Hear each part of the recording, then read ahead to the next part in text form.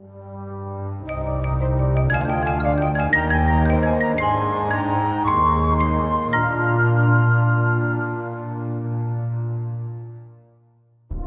law of God governs the entire universe. This is the same law that Abraham, Isaac, and Jacob followed. This law was codified through Moses on Mount Sinai. Today, this law is all but forgotten in America. Discover how this law can bring you either blessings or curses.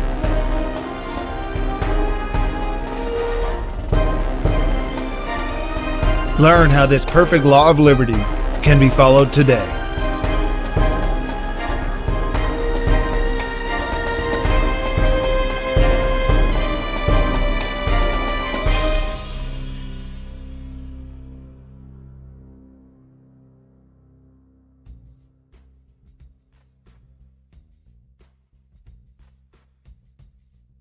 We're going to finish up the 10 Commandments on murder and adultery. A quick outline of what we're going to do. We're going to do a review of property rights and then the last 5 commandments, because that's where we're at. Then we're going to talk about you shall not murder. And these are all the titles of law that I found about murder. That's murder, manslaughter, diet and health. Obviously, diet and health, it's going to hurt you physically. That's why I put that under murder. Clean and unclean animals, agriculture, animals, bearing children, male discharge. That's going to be uncomfortable, so I'm just going to warn you. By the time we get to male and female discharge, I'll probably be more uncomfortable than you. But it's part of the scripture, so we're going to talk about it. Menstruation is going to be even more uncomfortable. Sanitation, circumcision, and healing. Believe it or not, circumcision will be a lot easier to talk about than those other two. Then we're going to talk about you shall not commit adultery. That's marriage, adultery, and divorce. So that's where we're going. I'm giving you a heads up. There's some things that might be perceived as uncomfortable. If that bothers you, sorry, but it's in the scripture. God put it there for a reason. We should probably look at it.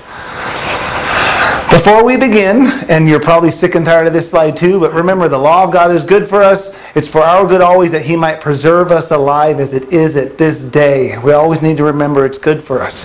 The law of God defines our righteous living. It doesn't give us righteousness, but it defines it. The only way to understand God's law is to do God's law. This is still one of my favorite verses. A good understanding of all they that do His commandments. We're never going to understand God's word until we actually start doing it. James said the same thing. Be doers of the word and not hearers only, because it deceives yourself. So until we start practicing it and just going for it and saying, God, show me how to do it as I do it, that's when He really starts to teach you. When studying the law of God, we err when we treat it as a religion. It is a law and needs to be studied as law. This is really important. I think Satan's biggest deception is religion. And, I keep saying that, but I don't know if you can tell by now. This is one of the last lessons. It's clearly a national law. It's not a religion, and we're going to see more of that today, hopefully. Israel was a nation, not a church. We need to compare Israel with other nations. The law of God is a national law. So instead of looking at Israel compared to the church, we're going to compare Israel to America, which is what we've been doing so far.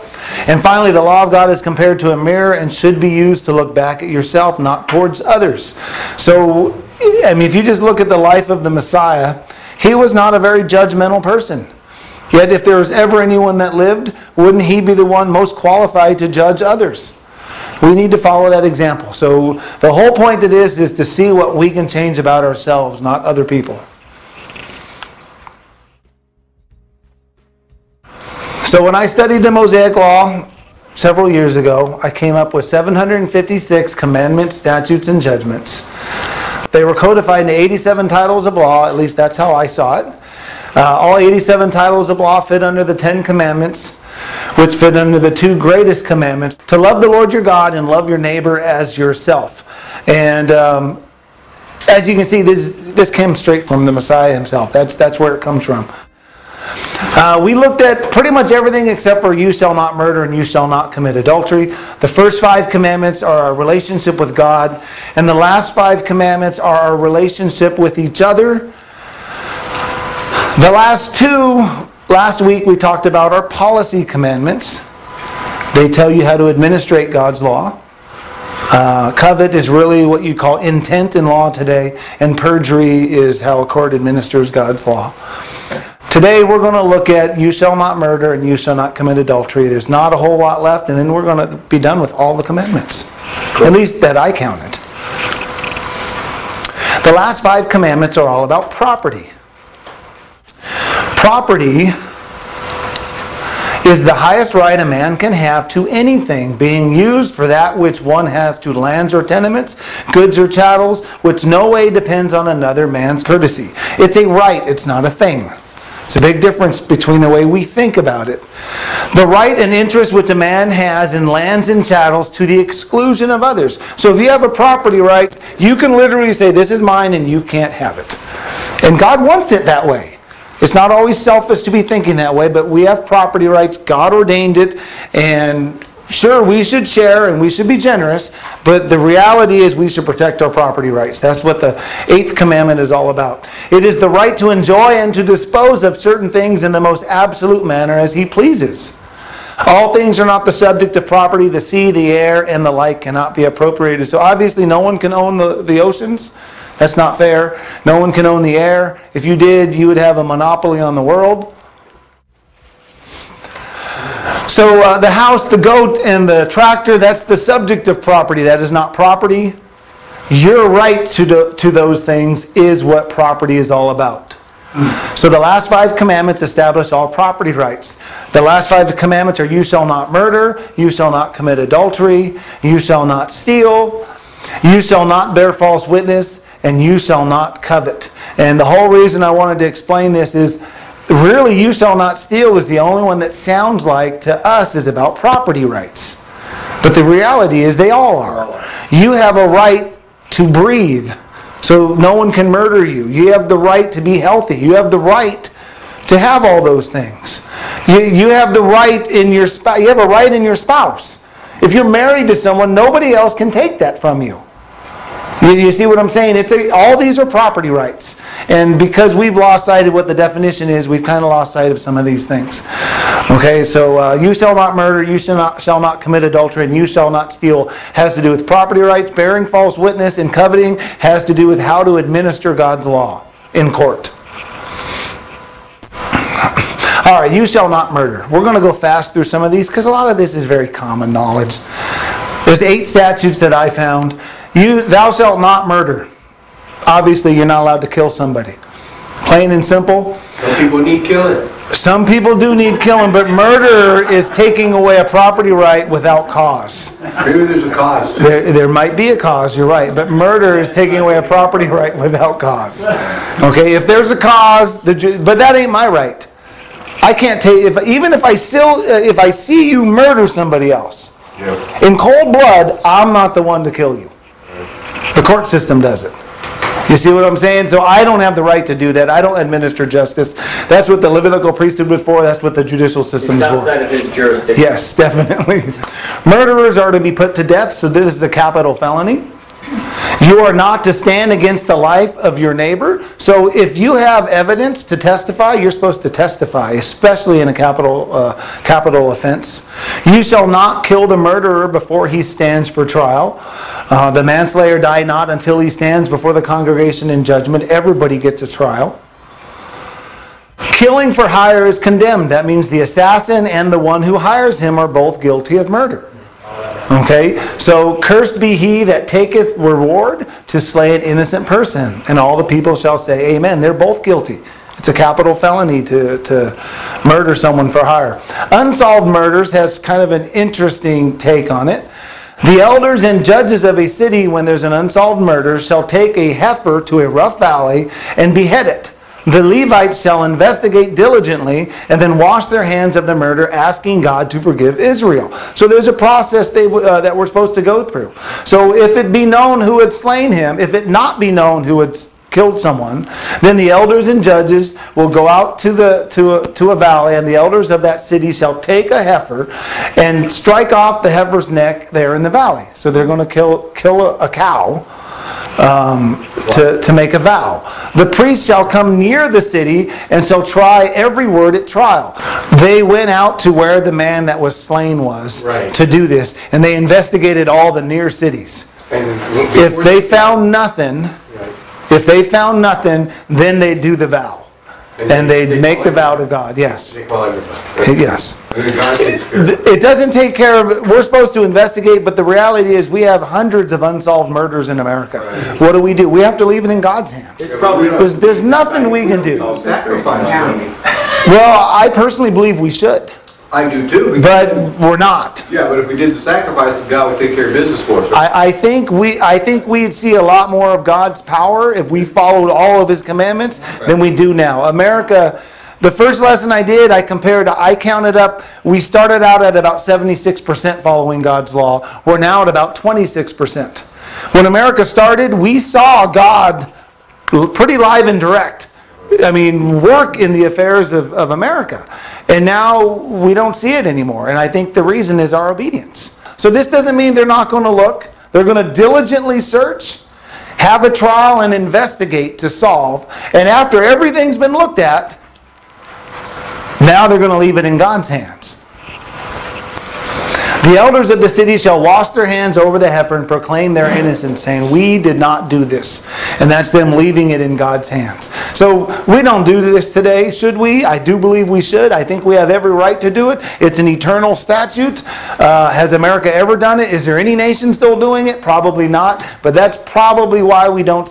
I personally believe this is why we don't see God acting as much as He could. If you remember some of the things George Washington said about America being founded, he clearly described God acting in America to protect His people.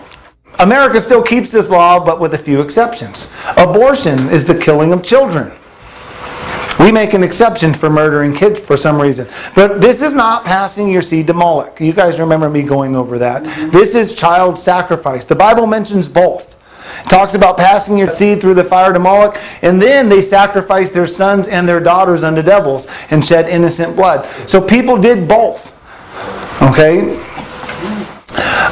To burn their sons and their daughters in the fire. But why did they do this? I don't know if you've ever looked at some of the scientists who've studied this. Child sacrifice, if you look at the historical accounts, most historical accounts were from enemies used as propaganda during wartime. So if you go to the to Carthage, where it wasn't them writing about it. They didn't write about themselves sacrificing at all. It was other people during wartime writing about them. A lot of people think it was just propaganda, that they weren't really doing it. The grave sites in Tophet, I think that's Carthage. In 2010, Schwartz and his colleagues used dental remains from 540 individuals to argue that the site was not primarily for ritual child slaughter. The team argues that many tooth fragments found at the Tophet were actually developing tooth buds from the jaws of fetuses and stillborn babies who could not have been live sacrifices. They go on to explain the reality of what they're doing is not much different than what we do with abortion. We just have better technology. So when they had a child they didn't want, they'd offer it up.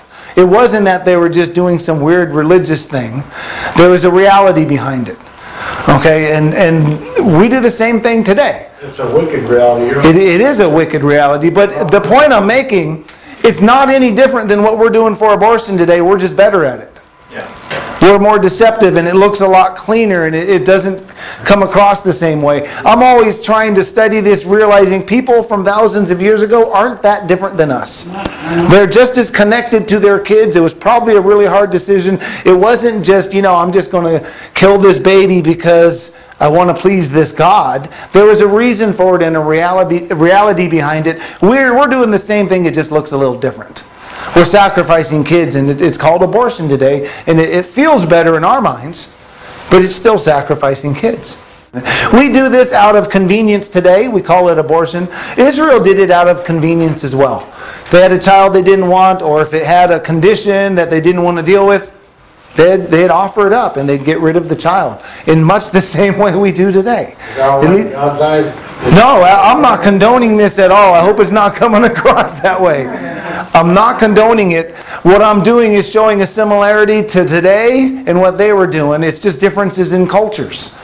Their culture handled abortion that way, sacrificing. We handle abortion in a hospital and kind of hide it from ourselves. Either way, it's murder. Either way, it's murder. It's of innocent lives. Yeah, that's the major exception we have with murder today in America. Manslaughter, I found 6 statutes. Manslaughter is not punished by death, but a city of refuge is given until trial.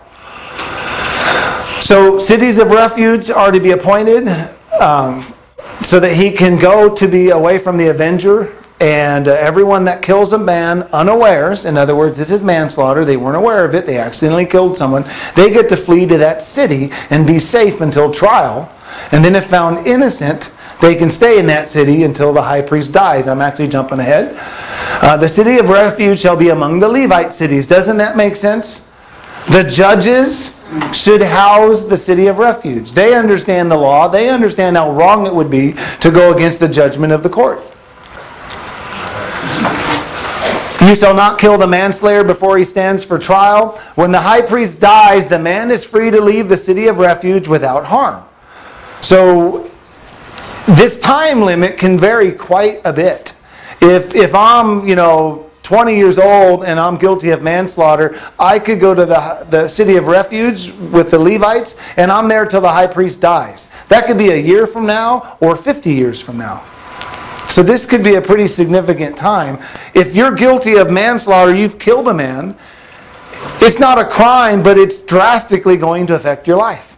You now have to stay in this city for the rest of your life, possibly. If the slayer at any time leaves the city of refuge, he is subject to be executed by the avenger of blood. All that is a kinsman of the person who died, whose his job is to kill him. So he's enforcing this law that you're staying in that city. If he was found murdered or guilty of murder, then he would be the one to execute him. But it would be after a trial, and they would sentence him to die at his hands. But if the high priest dies, the avenger of blood is still around, right? Yeah, but he's free at that time. Yeah. He's not supposed to be killing him. And I guess the intent is, if enough time goes by, that avenger's anger's probably been... Yeah. It probably takes a while to get over murder, yeah. But I think enough time goes by, manslaughter. But still, when you've lost a loved one, yeah.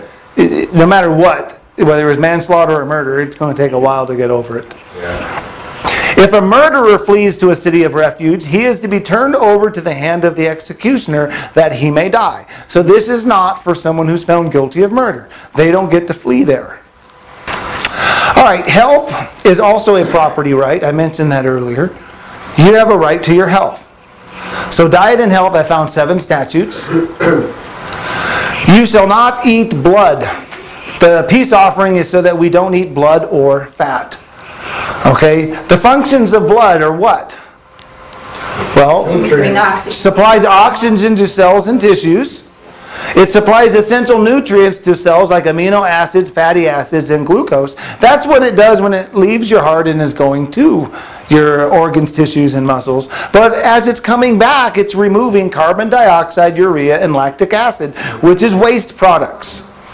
Can you see where I'm going with this? Yes. It's not healthy to eat, because at least half of it contains waste products. Okay, so that's why God would have put this law up there. We're not supposed to eat blood because it's not healthy for us. There's a lot of contaminants. Animal fat is the same issue. We call animal fat saturated fat today. And saturated fats are mainly found in foods that come from animals such as meat and dairy, but they can also be found in most fried foods and some prepackaged foods. Saturated fats are unhealthy because they increase LDL, that's the bad cholesterol levels, in your body and increase your risk for heart disease. Saturated fats increases risk of heart disease and stroke. This is probably something we've all heard a million times here in America, but that's the reason why. Fat and blood are not good for you. You shall not eat an animal condemned to be stoned. That's probably pretty self-explanatory, but if you look into it, I just used mad cow disease because the meat we eat most of is cows, right? But if you look at the symptoms, the first one is aggression. And you notice up here, if an ox gore a man, he's to be stoned and you're not to eat it.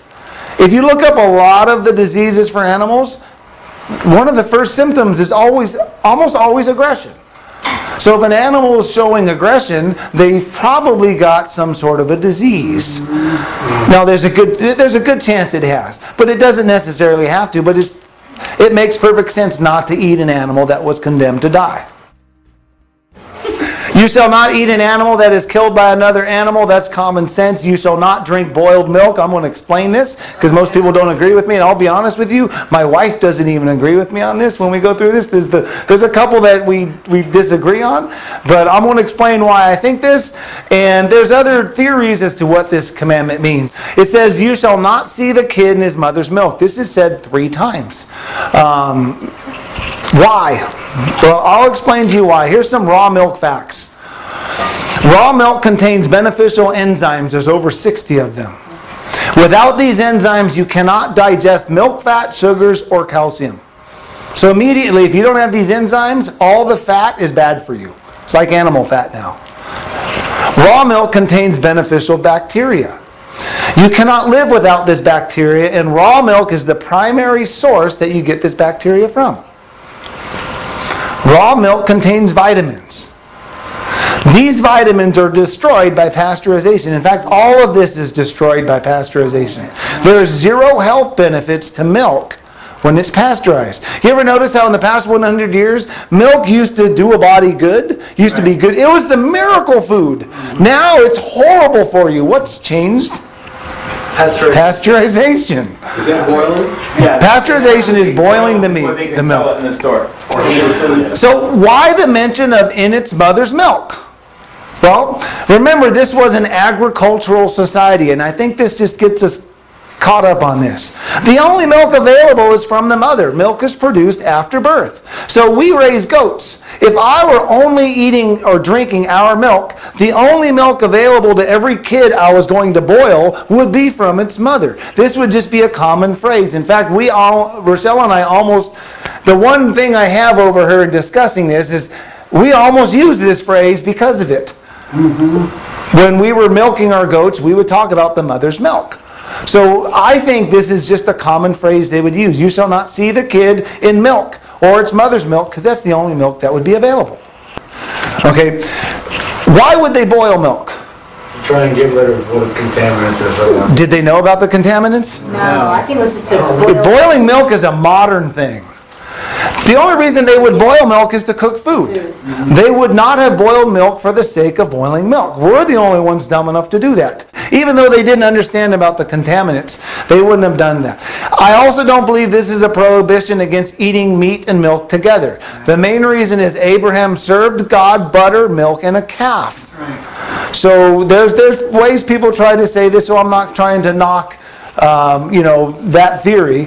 But I don't think God would have sat down at a meal and specifically, we're going to hold the milk until 3 hours, I don't even know what the time is. 50 minutes after I eat the meat. Okay? So if God ate meat and milk together, it can't be against the law. So this would kind of endorse what I was saying. A couple of questions though. Why do we pasteurize? Well, it's to kill harmful bacteria.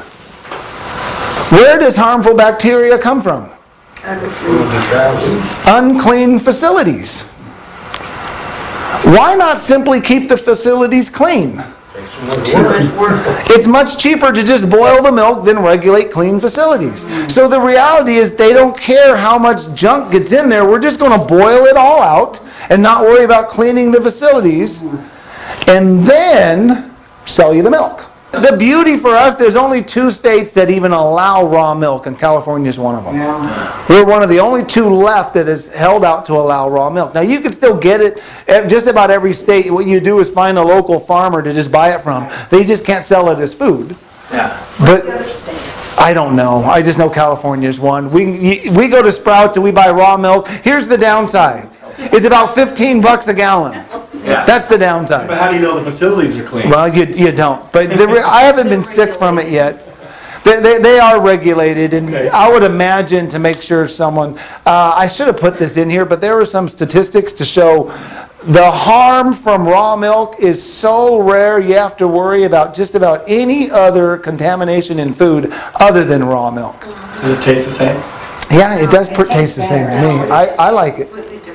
But my personal opinion, the reason I like this is studying the benefits of milk and what we've done over 100 years, and the change that's gone just in the media from it's super healthy 100 years ago to now it's horrible for you, don't ever drink it. The only connection is pasteurization. And I'm personally convinced that in its mother's milk is just something, it's just a phrase they use, because if you're a small farmer, and I'm not calling myself a small farmer, but we have 4 females that breed. When we were milking them, you would use in its mother's milk on a regular basis, because that's who it was. It was the mother's milk that you would have. Now when you get big and industrial, it probably doesn't matter. But at the time, they were a small agricultural society. They probably had lots of them. But when our animals breed, it's never the same day. You can breed them on this day, and 6 months later, they're still, that due date is never accurate.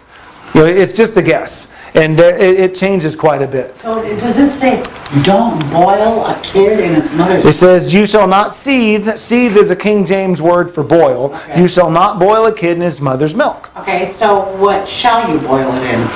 Well, you could boil it in water. Water wouldn't harm you at all. But the practice of boiling it in milk is dangerous. It kills the milk.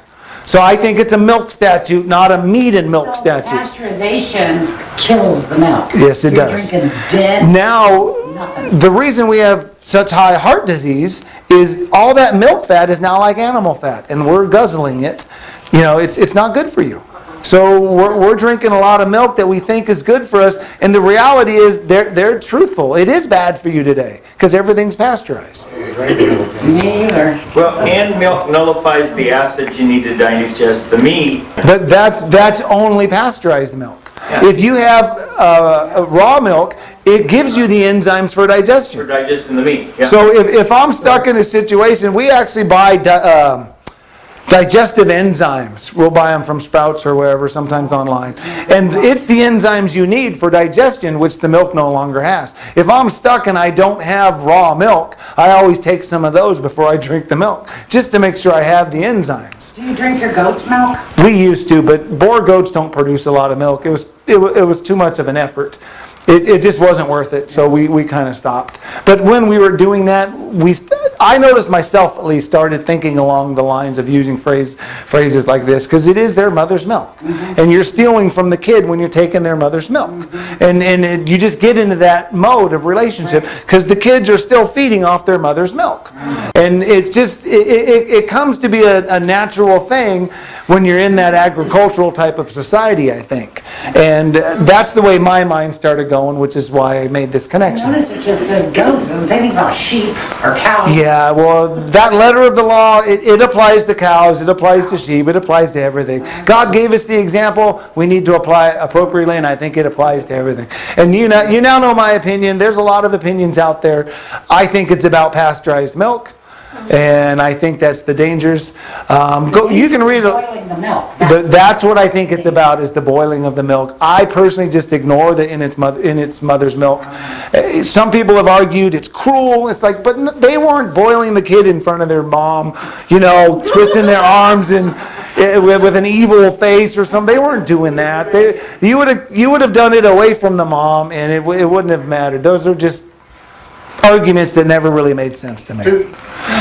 You may not eat an animal that dies on its own, but you may sell it to foreigners. This one kind of, I don't know if I have a great answer to it, but I don't want to. Stranger. Remember, there were 3 words for stranger: Zur, Nakar, and Ger. This is going to shock you, but this is actually the word Ger. And if you look in the Septuagint, it's parokos, which means having a home near, by dwellers, alien, resident, foreigner, sojourner, stranger. You'll find out that parokos refers to either stranger.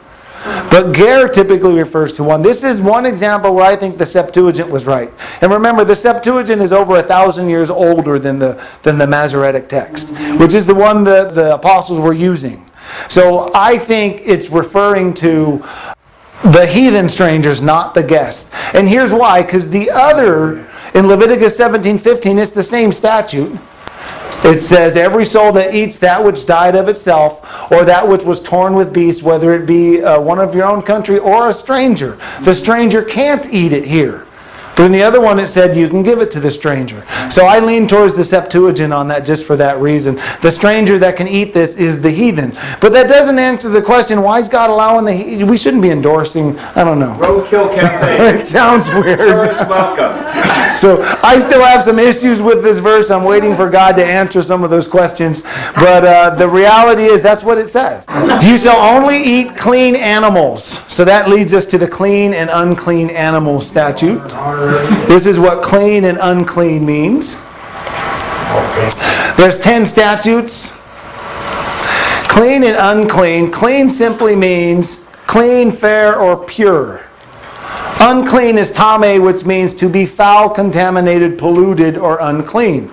God created some animals to be clean, fair, and pure. That's food.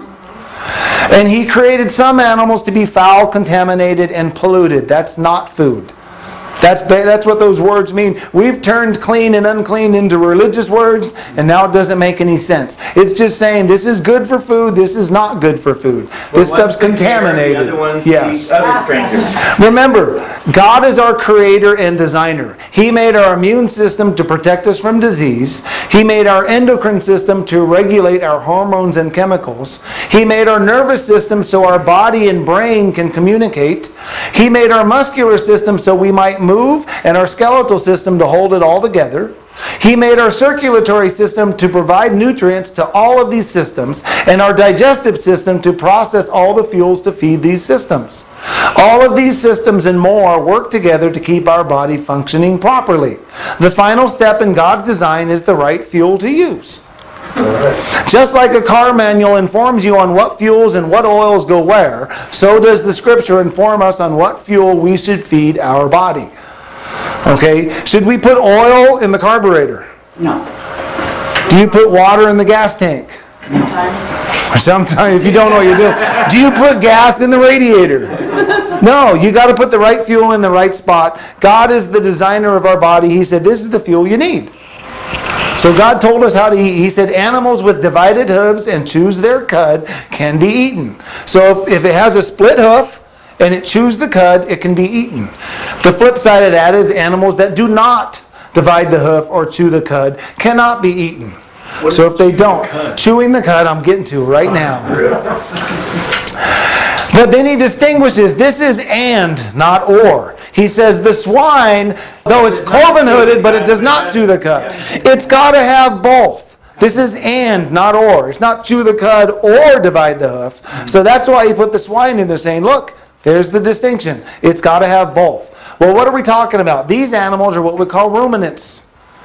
All of these animals have 4-chambered stomachs. Okay, that means they eat only plants. Their food is thoroughly digested 4 times, which creates better meat. All of these animals have a much cleaner meat that we eat from them.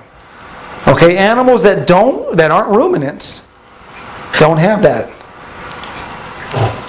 Chewing the cud means they upchuck it, chew it some more, and it goes in the next stomach. Yes. Great. 4 times. It's multiple. It's eating your food multiple times, basically. So it's digested very thoroughly. So all those animals eat plants, and they digest their food very thoroughly, and that makes the meat much better for us to eat. Fish that have fins and scales can be eaten, but all water life that does not have fins and scales cannot be eaten. If you look and study what these are, that means fish that do not have fins and scales are bottom feeders. They're all scavengers. They are the cleaning system for the waters. They're cleaning up all the junk, all the disgusting stuff on the bottom of the floor. Is their meat going to be healthy? No. No, it's not. Unclean birds is not as clear. Okay, it just lists what's clean and some that are not, or what's unclean.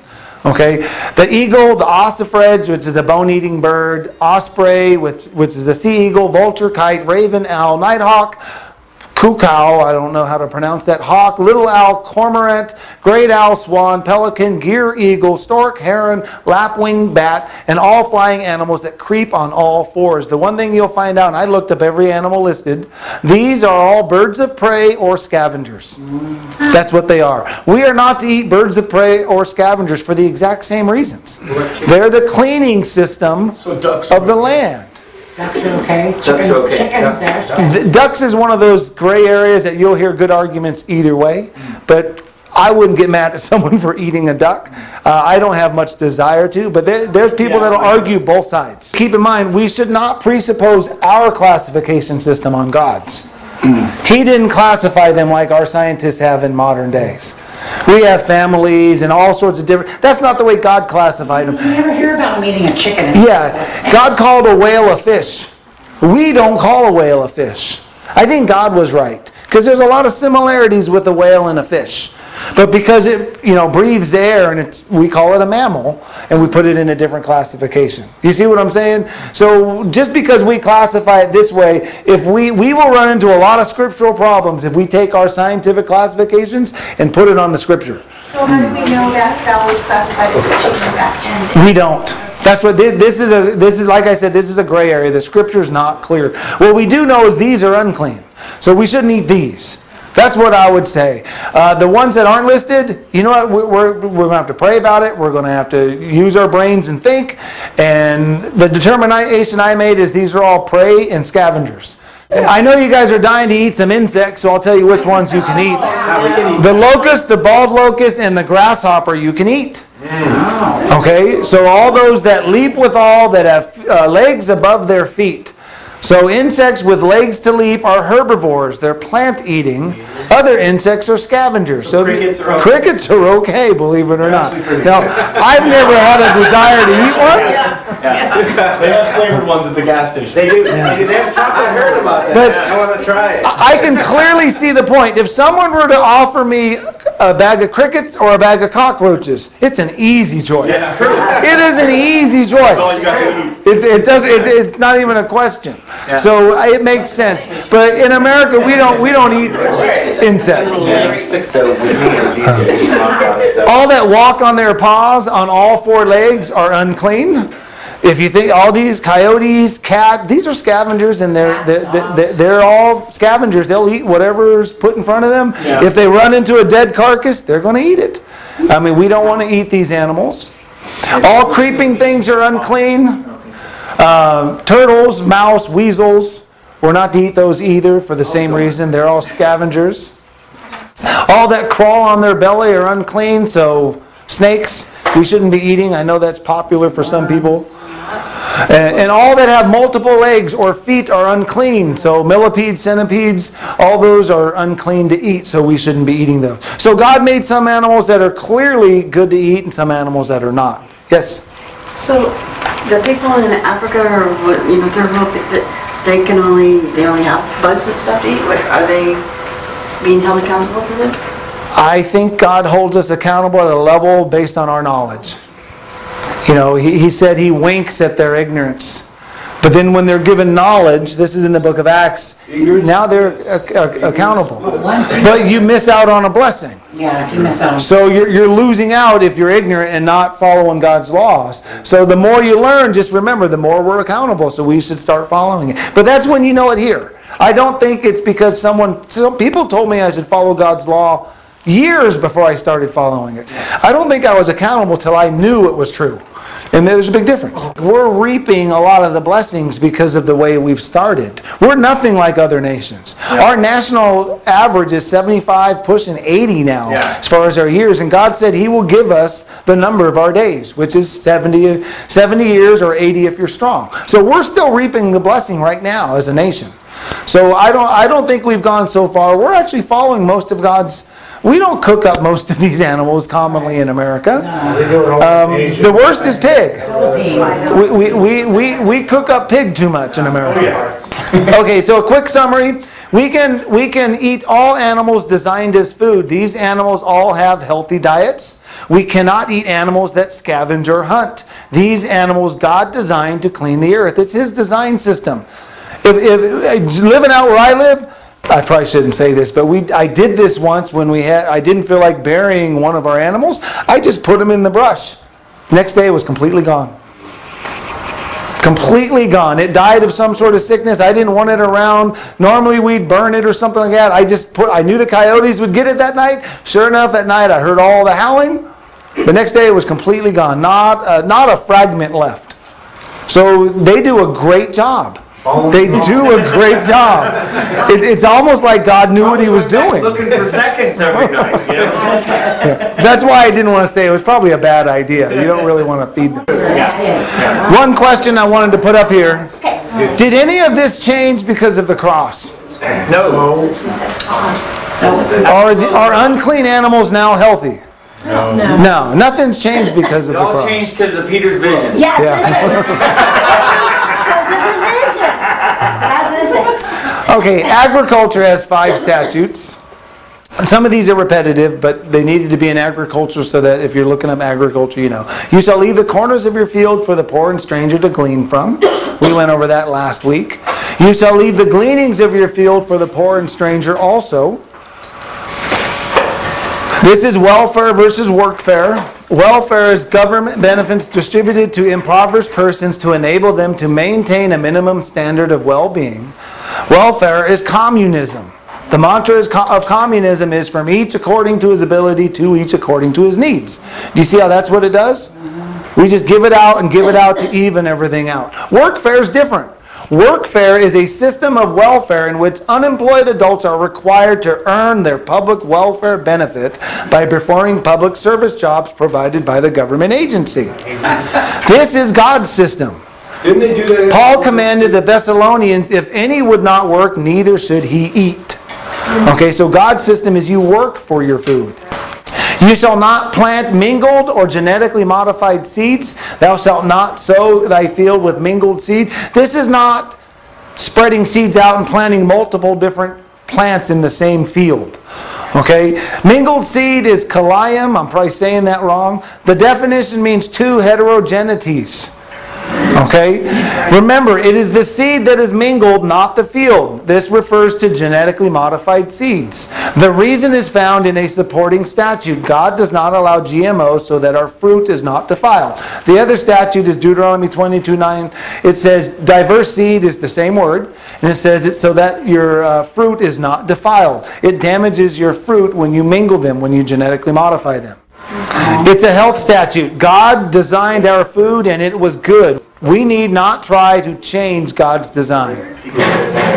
So, grapes without seeds, is that something? It's genetically modified. Okay, so that's... Try and find a watermelon without seeds today. It's not easy. Try to find one with seeds. Oh, with seeds. That's what I meant. I said it backwards. They have them at Cardenio. I like it with seeds. Yeah, Cardenas. You shall not eat fruit of a tree during its first 3 years. If you do some research on that, they're not fully developed yet. They don't have all the nutrients needed. But the 4th year, they are to be given to the Levites. They're holy unto the Lord. So once they're finally good, the first fruits go to the Levites. Animals have property rights also. However, I wanted to make this disclaimer.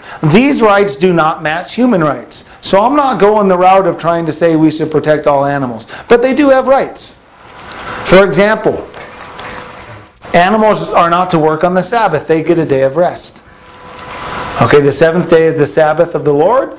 In it thou shalt do any work, nor your cattle, nor any of your animals. Keep newborn animals with the mother for 7 days. The 8th day it can be offered. We talked about this on Tuesday. Okay, this is just good common sense. You get a newborn baby, it needs to be with mom for a while so it can get established. If we leave our goats out with other goats, it's going to get picked on immediately and possibly hurt or damaged. But if you give it a week by itself, it's going to be strong enough to fend for itself. It's going to be the lowest, man on the totem pole, but it's still it's got a chance. Separate the mom and that baby. We built 2 stalls where we just lock them up, and we actually have 2 separate. I can lock them up in a big area or in a small stall about 10 by 10. I put the mom with the baby.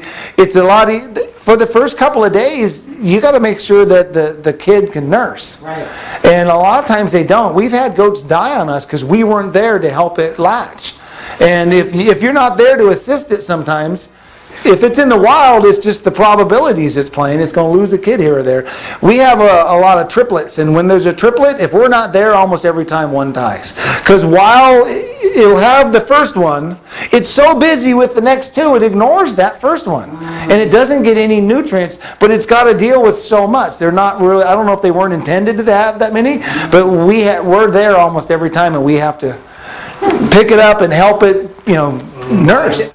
A week is a very good common sense number. So I would say God was right on this one. Oh, that one. Yeah, just that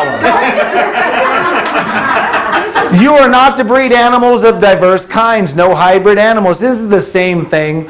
The gender with a diverse kind is the Hebrew word rab. It means to squat or lie out flat. That is specifically in copulation. So we're not supposed to breed animals together of different kinds. It doesn't mean you can't keep them penned up together. It just means you're not supposed to breed them. Some animals will breed together, some animals will not. We get a mule from a horse and a donkey. We should separate horses and donkeys because they can breed. But a goat and a horse, we don't have anything to worry about. I would not have a problem putting a goat and a horse together. It doesn't mean keeping them in the same lot. It's specifically for breeding. A goat and a sheep, they make geeps. What I think is interesting is very few scientists have connected this, but this literally disproves evolution. Because a geep cannot reproduce. A mule cannot reproduce. The minute you change the genetics just a little bit, reproduction is impossible. In law, it's called a collateral estoppel. So it's like God put a collateral estoppel, you change just enough, no more. And it works with plants too. So why evolutionists believe that evolution could be possible with evidence like this? That's why you buy genetically modified seeds. You have to keep buying them. You can't pick the seed from your apple and plant it and grow it. It won't. So to me, that's such strong evidence evolution could not possibly be true, but you really don't hear about it. They just completely ignore it. You'd think some creation scientist would bring it up, but I've yet to hear that. But just that alone totally refutes evolution. This is genetic modification. GMO animals causes food allergies, increased toxicity, decreased nutritional value, and it also becomes antibiotic resistance, which is probably their main purpose. But that you guys probably know how that can be damaging as it is. The more resistant we get to it, the less it works. You shall not slaughter an animal and its offspring on the same day. I think this is compassion. We talked about this on Tuesday also. Mothers in the animal world do mourn their offspring. And we see that every day. I mean, every time we butcher a goat, it's one of the young ones, and the mom is mourning for a couple of days at least. We've had goats literally just looking around their cage, wandering for about 2 or 3 days. And it's kind of sad. It really is sad. It is sad. The eggs or young can be taken from a bird's nest, but not along with the mother. So when you're out in the way, that means you're traveling, you shall not take the dam with the young, that it may be well with you, and that thou may prolong thy days. Why would he say this? This is to preserve the animal population. If you think about it, this is when you are in the way, you're traveling, and you need food, you find a nest. You can't take the mom and the eggs. That's going to hurt the population. Preserving the animal population will be well with thee, that thou may prolong your days. You want to take care of your environment so it continues to provide for your needs. If you kill the mom and the eggs, no one's left to reproduce. So you need to make sure that we preserve nature as it is so it continues to feed us. That's just good common sense when you think about it. You are not to have 2 different kinds of animals work together. That just makes sense. Look how big this ox is compared to the horse. The New Testament mentions being unequally yoked. We're not supposed to be unequally yoked with unbelievers. Animals, the original statute is you're not supposed to make them unequally yoked. Can you imagine a goat and a horse pulling side by side? That poor goat. That's not going to be fair. You're going to have this tealed round. Yeah, it's not going to work. That's obviously an extreme. But, the picture I have up there is an ox and a horse. The ox is a lot bigger than the horse, and that's not fair. You shall not muzzle the mouth of the ox that is being used for work. So these animals are allowed to eat while they're working. So if they're pulling a plow and they want to stop and grab, forage or eat whatever's on the ground, they're allowed to do that. These are animal rights. It's nothing like the animal rights they're pushing today. Sanitation has 16 statutes, and there's some interesting ones in this. All that touch a dead carcass are unclean until the evening. Pottery is to be broken. Okay? It shall be unclean. When they are dead, it shall be unclean. Wood, raiment, skin, or sack, it shall be unclean. Every earthen vessel. If it's pottery, if it's an earthen vessel, you're supposed to break it. Okay, everything whereupon any part of their carcass falls, it shall be unclean. This makes sense. If we touch a dead body, we're unclean. What's that pottery thing? Well, if you think about pottery versus pottery is very porous. It is going to be almost impossible to clean it. What's it saying if a dead animal If a dead animal touches it, contaminates your pottery, you're supposed to break it. okay, through the blood. Okay? Yeah. Otherwise, somebody's going to put water in it and drink it. One thing to realize, unclean is tame. That we already went over this, but it's foul, defiled, or polluted. Being unclean is not sin. This is just a reality. The Messiah dealt with the sick several times. He would have been unclean several times. It's not sin. A modern definition might be sick or contagious. So when you read unclean, think along the lines of sick or contagious or contaminated. It doesn't mean sin. We've turned that into a religious word, and all of a sudden everything unclean is sin. And it's not. If you touch a dead animal, you must wash and are unclean until evening. Isn't that just common sense? I mean, how many of you guys, a possum dies in your yard and you got to pick it up? Don't you feel dirty? I want you put gloves on and you're probably not unclean. Right. But if you do touch it, let's say you step on it by mistake, or who knows what happens, you are unclean. What if you have a relative that passes away and you have to deal with the body? I mean, the reality is you're unclean. This is just common sense. He that touches the carcass thereof shall be unclean until the evening. The sick are to conceal their condition, cover their mouth, and alert others. That makes sense? We do that today. The Asian countries do that a lot more than we do. We don't really do it like the scripture really says. But I'm constantly telling my kids, cover your mouth when they cough, even though they're not sick. It's just a good habit. But the scripture really says, put a covering over your upper lip, and let people know that you're unclean. Now, the way people word it, unclean is like a weird ceremonial ritual thing. That's not what, it's just saying, hey guys, I'm sick. Stay away from me. That's all it's saying. It's just common sense. We do it, but we see a religious word like unclean and we go into some weird ritual that doesn't make any sense.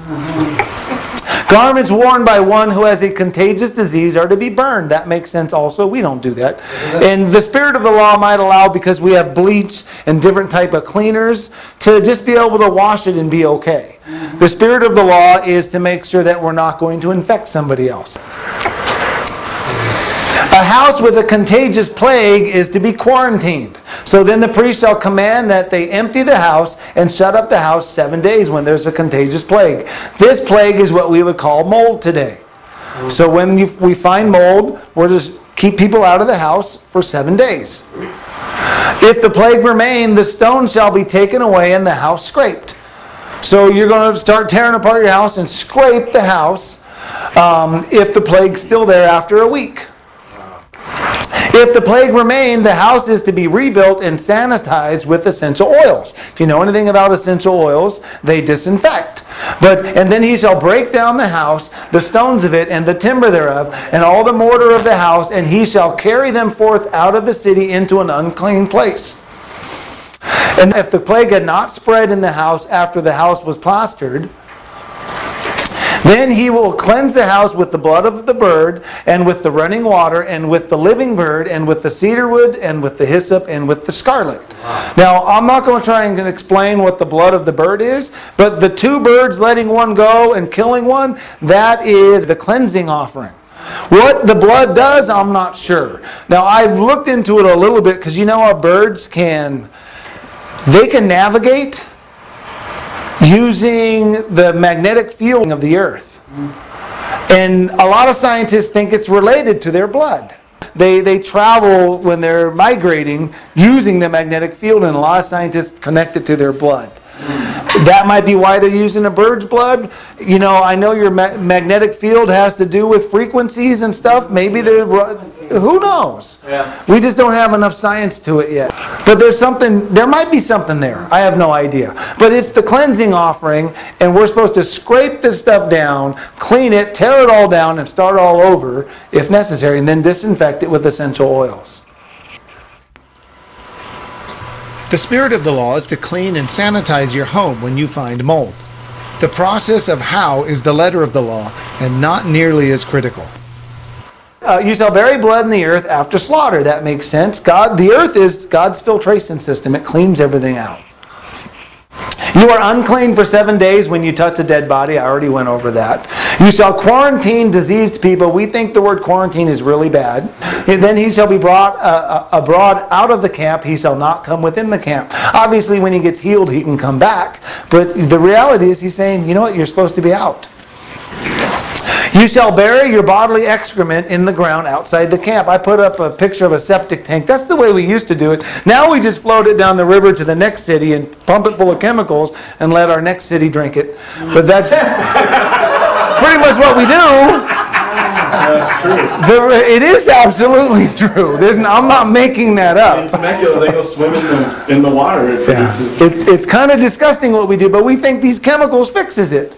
But, you know, that's one beauty of having a well. God's filtration system cleans it. And that's kind of neat to me. On a well and a septic tank? Yeah, we're on a well and a septic tank. It's really kind of neat. But that's what it does, is it puts it out there into the dirt and lets God's system clean it instead of floating it down the river for our neighbors. Okay, this one's interesting. I'm surprised most people don't pick up on this. But the purification water. Yes. You hear a lot about that red heifer. Yes. It makes perfect sense if you really connect the dots. The priest shall have an unblemished red heifer which has never been saddled, burned outside the camp. Okay, so he's supposed to take a red heifer, no one's ridden it, no blemish, without the camp, slay her, and then burn her. Okay, that's what he's going to do. The priest shall cast cedar wood, hyssop, and scarlet wool onto the burning heifer. So you burn the cow and put all these things on it. The priest shall have a clean man gather up the ashes and store them outside the camp for the purification water. So he's going to take all these ashes and put it right outside the camp. And they're going to use those ashes to mix with water and bathe with when you're sick, when you touch a dead body. Makes perfect sense, doesn't it so far?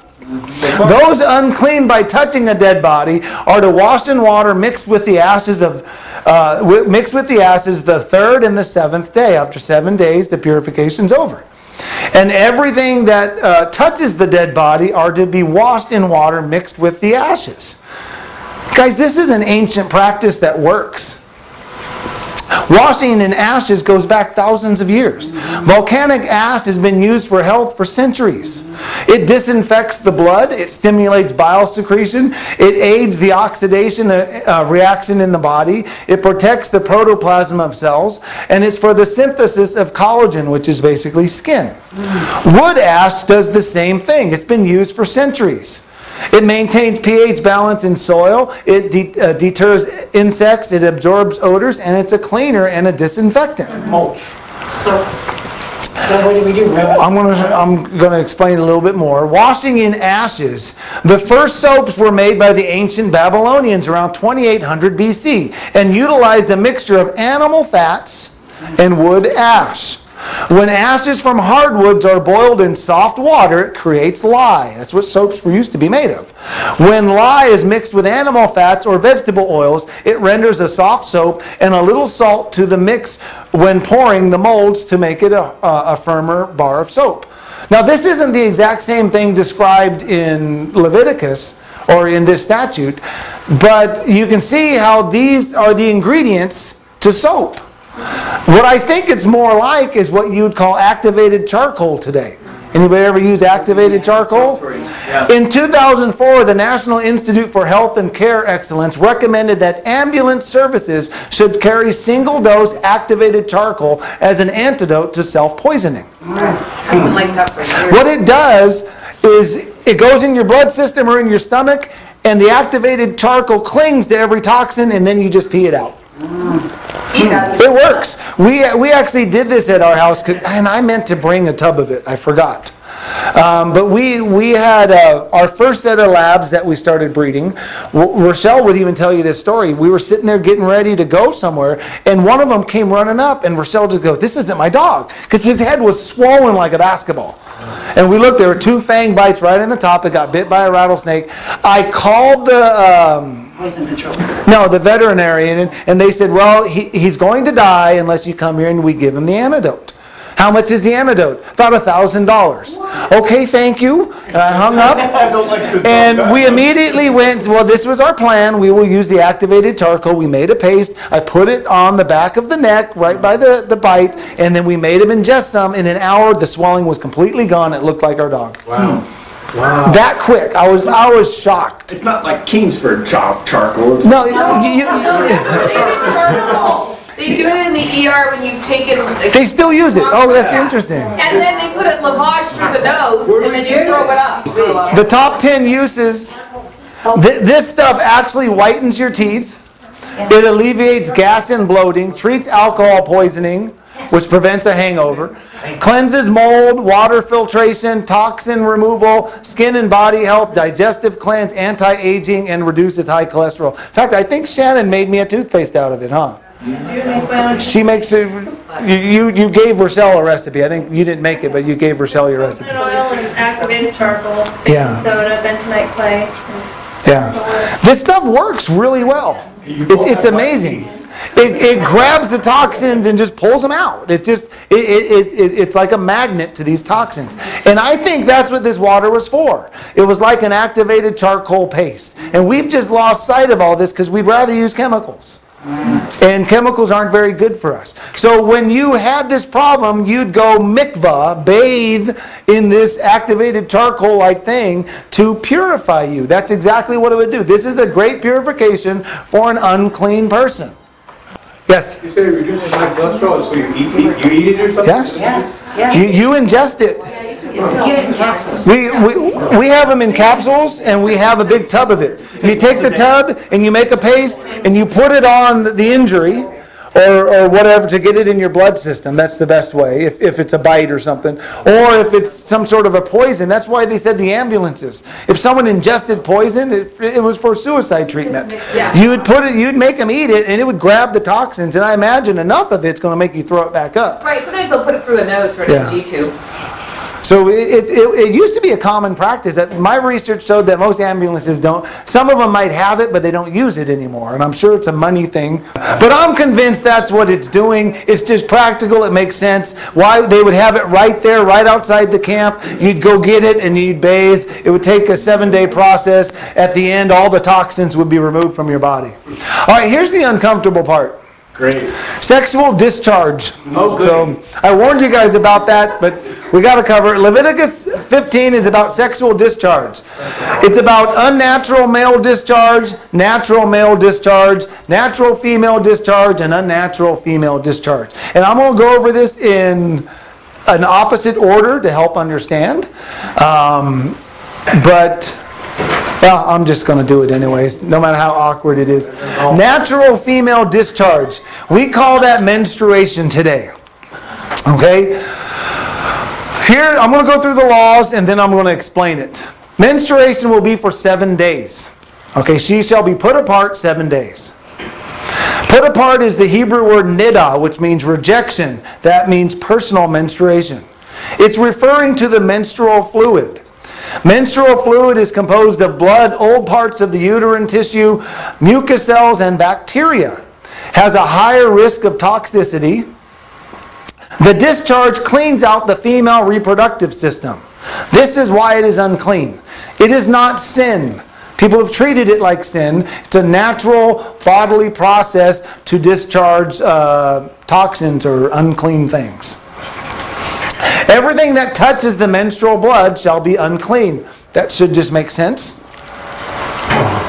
Anyone that touches the menstrual blood shall wash and be unclean until the evening. Sexual relations with a woman during menstruation is forbidden. That should also make common sense. Those who have sexual relations with a menstruating woman shall be unclean for 7 days. So that's a longer period now. Okay, here's the statute in question, and there's a lot of controversy about this, and I want to explain. The controversy, it makes no sense. Okay, here's what it says. And if a woman have an issue, and her issue in her flesh be blood, she shall be put apart 7 days. Everyone interprets that as kick her out of the house, and she's gone for 7 days. And whosoever touches her shall be unclean until the evening. And everything that she lies upon in her separation shall be unclean. Everything also that she sits upon shall be unclean. And whosoever touches her bed shall wash his clothes and bathe himself in water and be unclean until the evening.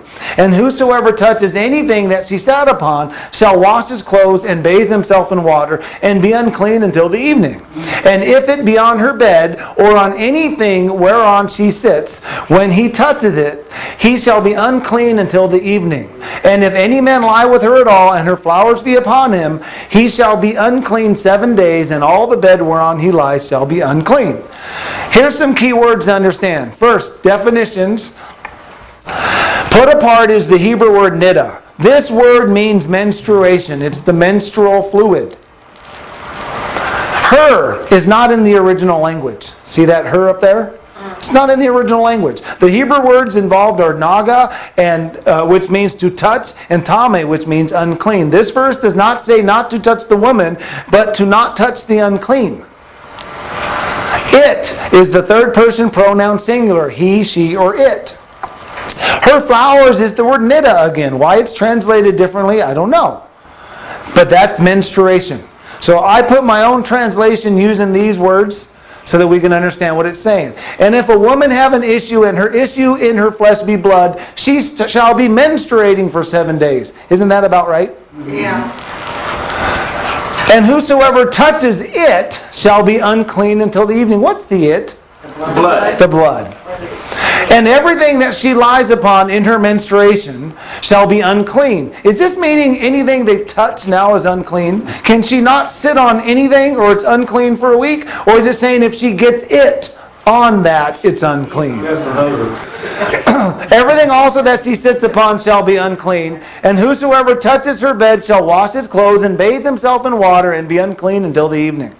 And whosoever touches anything that she sat upon shall wash his clothes and bathe himself in water and be unclean until the evening. And if it be on her bed, so it's the it we're talking about, is on her bed, or on anything whereon she sits, when he touches it, he shall be unclean until the evening. And if any man lie with her at all, and her menstruation be upon him, he shall be unclean 7 days, and all the bed whereon he lies shall be unclean. Does this not sound a little different than putting her out of the house for a week when you use the words correctly? Yes? Does that mean the guy's not supposed to sleep in the same bed? Or I don't think so. Yeah. I don't think so. He's not supposed to get Touch blood the on him. unclean. Exactly. Do we not do that today? I'm just going to be frank about this. If my wife had an accident, the first thing we do is clean it up, go wash the sheets, and get everything out. We wouldn't, I mean, this is just common sense, but we turn it into some ritual by kicking women out. It must have been, and they actually did this. Several cultures did this. Some people still do it today. I'll be honest, I wrote an article on this, and it is my most popular article by a long shot. I get more emails on it just from explaining this, because everybody thinks of it as something very disrespectful to women to kick them out. And that is not at all what God's saying when you really look at it. Now, let me answer some of these questions real quick, and I think it'll help clarify. What is the topic here? Well, it's the it. It's the niddah. It's the blood from the menstruation. That's what we're talking about. We're not talking about separating women. If you read online, everyone says niddah refers to the woman. It doesn't. It refers to the menstruation. There's a big difference there. Women are not to get it or this blood on anything. Why? Because it is unclean or infectious. And it is. Let's just be real about it. It's unclean. If it gets on anything, we are not to touch it. If we do, we are unclean until the evening. It's just common sense. Remember, Hebrew women used sanitary pads just like women today. The filthy rags in Isaiah? Filthy is aid, which means the menstrual flux. Filthy is a bad translation.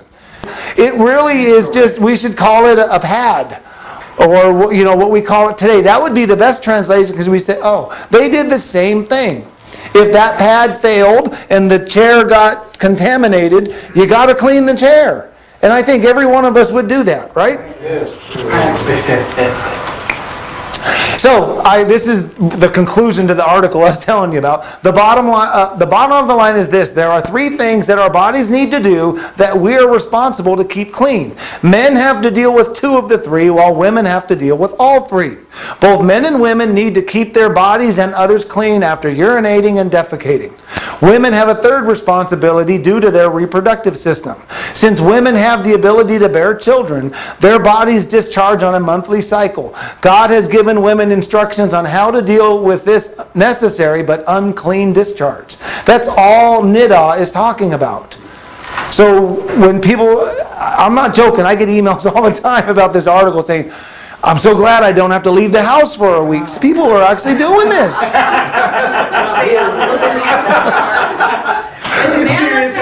I'm not joking. And honestly, they're wonderful people. It's really neat to see their heart going through something like this just to please God, which is what they're doing. But, you know, the reality is that's what the tradition says, is for a week, people would build their own little houses for their wives out of respect so they could live in that for a week and they couldn't have any contact. One lady emailed me and said it's nice because she can, for a week, she would hate not being able to hug her husband or give him a kiss goodbye. It's like, of course you can give him a kiss. Is there any chance you're going to get it on you? No! I mean, come on! What are the odds of that? But Steve, there is a command in this that the husband is not to have relations. So if he does, it is sin. Well, yes, it's a command not to. So that would be sin. The uncleanness is not the sin. It's the breaking of that command that's the sin. You're right. I would agree with that statement. It's going to get it on you. Okay, unnatural female discharge. This is related. If menstruation lasts longer than 7 days, all the laws apply during the extended time. So everything we just went over still applies. Okay, so if a woman have an issue of her blood many days, all the days of the issue of her uncleanness shall be as the days of her separation. See, separation is it's just the word niddah. In the days of her menstruation, we should just, I know it's not a fun word to say. I've said it like 30 times already and it makes me feel uncomfortable. But that's what it should say. When an extended menstruation ends, the woman shall wait 7 days to be clean. Now, why does she have to wait an additional 7 days? Well, odds are if it's an extended thing, there's some sort of a sickness or an illness involved. It's normal. After 7 days, she shall offer 2 turtle doves or 2 young pigeons as a burnt offering and sin offering. There are several things that can cause an extended menstrual period. All of them are related to an illness. It can be you caught something, but there's a lot of them. I should have grabbed them because I saw a list of like 10 things. What's that? Tumors. There was a whole list of things that weren't sin. It was just, hey, you've got this infection. It's lasting for 2 weeks long. Here's how you deal with it so that you don't hurt anybody. That's why it's an extended 7 days. You're now contagious. You've got a sickness. You've got an illness, and now we need to make sure that everyone's protected from it. Be tied to like a yeast infection? Yes, that's the word I was trying to think of. It's similar to a yeast infection, but I don't think a yeast infection actually causes this. But it's similar to that. It's just a normal thing. Okay, natural male discharge. Male discharge, you guys probably all know what that is. If a male has a discharge of semen, he is unclean until the evening. Everything that touches the semen is to be washed and unclean. Notice how it's even saying touches it. It's the it we're worried about through this whole chapter, and we miss that because it starts talking about what you're sitting on. It says the same thing about the man eventually, but it's referring to the it that touches it. The man and woman are both to bathe in water and be unclean until evening. So it's assuming there's a woman involved. So what are we we're talking about sex. We're talking about after sex, you make sure you're clean, you bathe, and you're unclean until the evening. Luckily, our practices are usually in the evening when you do that. Right. So it's not like it would last you a whole day where you might be unclean. But the reality is, in today's modern world, we can clean a lot easier than they could back then. The spirit of the law is to make sure you're clean. Unnatural male discharge is the same thing as what we talked about for female, but slightly different. If a male has an unnatural discharge, he is unclean. Okay, a couple of definitions. Discharge is, or the running issue up here is zub, which means to flow, gush, issue, discharge. This is different than normal. This word sometimes refers to a woman's menstruation. It most often refers to the flowing of milk and honey. So what this word means is something flowing. So it's a continuous flow. That's not typical of a normal male discharge. You see what I'm saying? This is an infection going on for time. This is not necessarily referring to an STD or VD, but it can. It is referring to any prolonged flow from your body. The most common is a urinary tract infection. That is by far the most common. People get that all the time. So this is not sin, and sometimes we want to immediately throw the VD out there, which it could be, but the reality is the overwhelming majority of the time it is just a simple urinary tract infection. Now, if it were VD, why would we go through this? Almost all VD is a capital felony, and why would we heal them to kill them? Right. So, now not all VD's from that, but the reality is most of the time I don't know if it would be talking about an STD or something like that. Because most of the ways you get STDs, you've been breaking God's law in a capital felony and you're supposed to die. Everything that touches the discharge is unclean and to be washed, so that just makes sense. This is the same thing we just went over with the woman. If vessels touch the discharge, pottery shall be broken and wood shall be washed. Notice this is for the illness part. This is the sickness. This someone has some sort of a disease which is causing this. Not necessarily a disease, but after 7 days you shall offer 2 turtle doves or 2 young pigeons as a burnt offering and sin offering. So this is an illness. So a quick summary. The unnatural male discharge, this is a sickness and requires 7 days to clean. That's the first part of Leviticus 15. The natural male discharge, this is natural and you are unclean until the evening. Honestly, it just makes sense when you think about it. The natural female discharge, this is natural and you are unclean for 7 days. Well, this lasts for 7 days. But the unclean does not mean kick them out of the house. Unnatural female discharge, this is a sickness and requires 7 days beyond when it stops to be clean. Does that make sense? I think that's what Leviticus 15 is really talking about, and it amazes me how many emails I get about this very topic. But I'm pretty confident in this. If you were interested to get more details, I wrote a pretty long article. You could read it, and it should explain it. Question. Yes? So on Sabbath, then if you're married, you should not have sex? I would say the spirit of the law for unclean is if you can clean yourself, I wouldn't worry about it. To me, that is exactly why God said the spirit of the law. Right. We need to know what God's intent, and the intent is to protect others from sickness. Right. If we can do that, I mean, if they didn't have running water. To be able to hop in the shower and clean thoroughly in 15 minutes changes the whole ballgame. So if someone's convicted to not have sex during the Sabbath, then they shouldn't. But if they're not, I wouldn't, if they didn't shower and clean afterwards, I'd say, yeah, you're probably guilty. Right.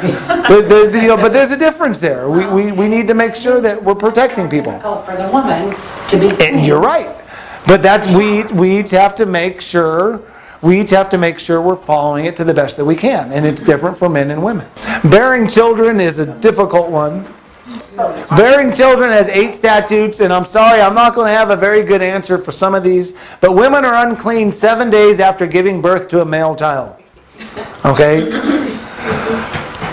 They're to circumcise the male child on the 8th day. Women are to be unclean for 33 more days after giving birth to a male child. Women are unclean for 14 days after giving birth to a female child. So the number of days are different. They're unclean for 66 more days after giving birth to a female child. They shall offer a lamb of the first year for a burnt offering when the purification's done. Shall offer a young pigeon or turtle dove for a sin offering. And the poor can offer 2 turtle doves or 2 young pigeons as a replacement for the lamb if they didn't have enough money. Okay, what does all this mean? And I'm just going to tell you, I have no idea. Purification for a male basically is 40 days. The purification for a female is 80 days. I have no doubt there is a logical or scientific reason, but I don't know it. The reality is we kind of do this because the first thing a doctor tells the woman is you can't have intimate relations for at least a month, usually longer, 6 weeks I think is what it is. So we're kind of doing it. There's just no distinction between a male and a female. And I am certain there's a good logical or scientific reason. We're just not as smart as God yet. And when we are, then maybe we'll know. Circumcision has 3 statutes. All males shall be circumcised on the 8th day. God told that way back in Genesis. Every man child among you shall be circumcised, and he that is 8 days old shall be circumcised among you. But why the 8th day? The 8th day is unique. Vitamin K is responsible for the production of prothrombin. Don't ask me how to pronounce it, I'm guessing. Prothrombin. Is that right? Prothrombin? Prothrombin. Prothrombin. Without prothrombin, hemorrhaging will occur, or will most likely occur. This is required for blood to clot, which is necessary for surgical success. Now, the guy who discovered this is Dr. McMillan, and he has an awesome quote that I wanted to share with you guys. This is what he said when he discovered it. He said, "We should commend the many hundreds of workers who labored at great expense over a number of years to discover that the safest day to perform circumcision is the 8th. Yet as we congratulate medical science for this recent finding, we can almost hear the leaves of the Bible rustling. They would like to remind us that 4,000 years ago, when God initiated circumcision with Abraham, He did not pick the 8th day after many centuries of trial and error experiments. Neither he nor any of his company from the ancient city of Ur in the Chaldees ever had been circumcised. It was a day picked by the creator of vitamin K." Wow. Obviously, this man was a believer. And it was a pretty powerful quote to see that the guy that discovered it, I mean, he just laid it all out in that one quote. Yeah. Credit's due. But anyways, the 8th day is literally the perfect, but you can literally see charts that just say 8th day, boom. It's the best day, and then it comes back down on the 9th day. So the 8th day is literally the best day you could circumcise a baby. Strangers and foreigners are to be circumcised if they live in the land. And you shall be circumcised in the heart. Circumcise therefore the foreskin of your heart. Circumcision was the sign of the Abrahamic covenant. The Abrahamic covenant is the covenant of faith. Remember we went over that? Abraham believed God and was accounted to him for righteousness. Paul quoted this. It's the covenant of faith. It represents the internal work of the circumcision of the heart. The transformation in our lives, the writing of God's law, or rebirth, however you want to put it, it represents that. Why do believers reject this sign today? You ever notice how so many people will say circumcision is not that important? It's not a law that needs to be followed today. It's not a law that saves you. There's no doubt about that. But we would never say about baptism, oh, don't bother with baptism. You don't need it for salvation. If you're saved, you're going to want to get baptized, right? Why would we not want to follow one of God's laws? This one, in my opinion, circumcision gets neglected. The Abrahamic covenant is the covenant of faith. It's our covenant today. But there are tremendous amounts of health benefits to circumcision. No, I totally get, if you're an older man and someone's telling you as an older man you need... It's none of anybody's business. I know, I personally would think, you know what, with modern science, it'd be a lot more comfortable than Abraham had it. Yes. I think I would probably do it, just to be obedient. It'd still be uncomfortable. I'm not saying it wouldn't. Okay, healing has 8 statutes. We always need to remember God is our healer. For I am the Lord that heals you. If you follow God's law, He will put no disease upon you. Like the diseases from the Egyptians. He said, I will not put disease upon you. Priests are to diagnose disease. So you're to bring him to bring all the sick to Aaron the priest, and the priest shall look on the plague, and the priest shall look on him and pronounce him unclean. So this is what we'd call diagnostic. He would diagnose the disease. Priests are to deal with the sick using reflexology. We've already gone over this. Reflexology is pressure points on the ears, hands, and feet, using essential oils to help heal. Quarantine the diseased person. This is a duplicate statute. I already told you guys.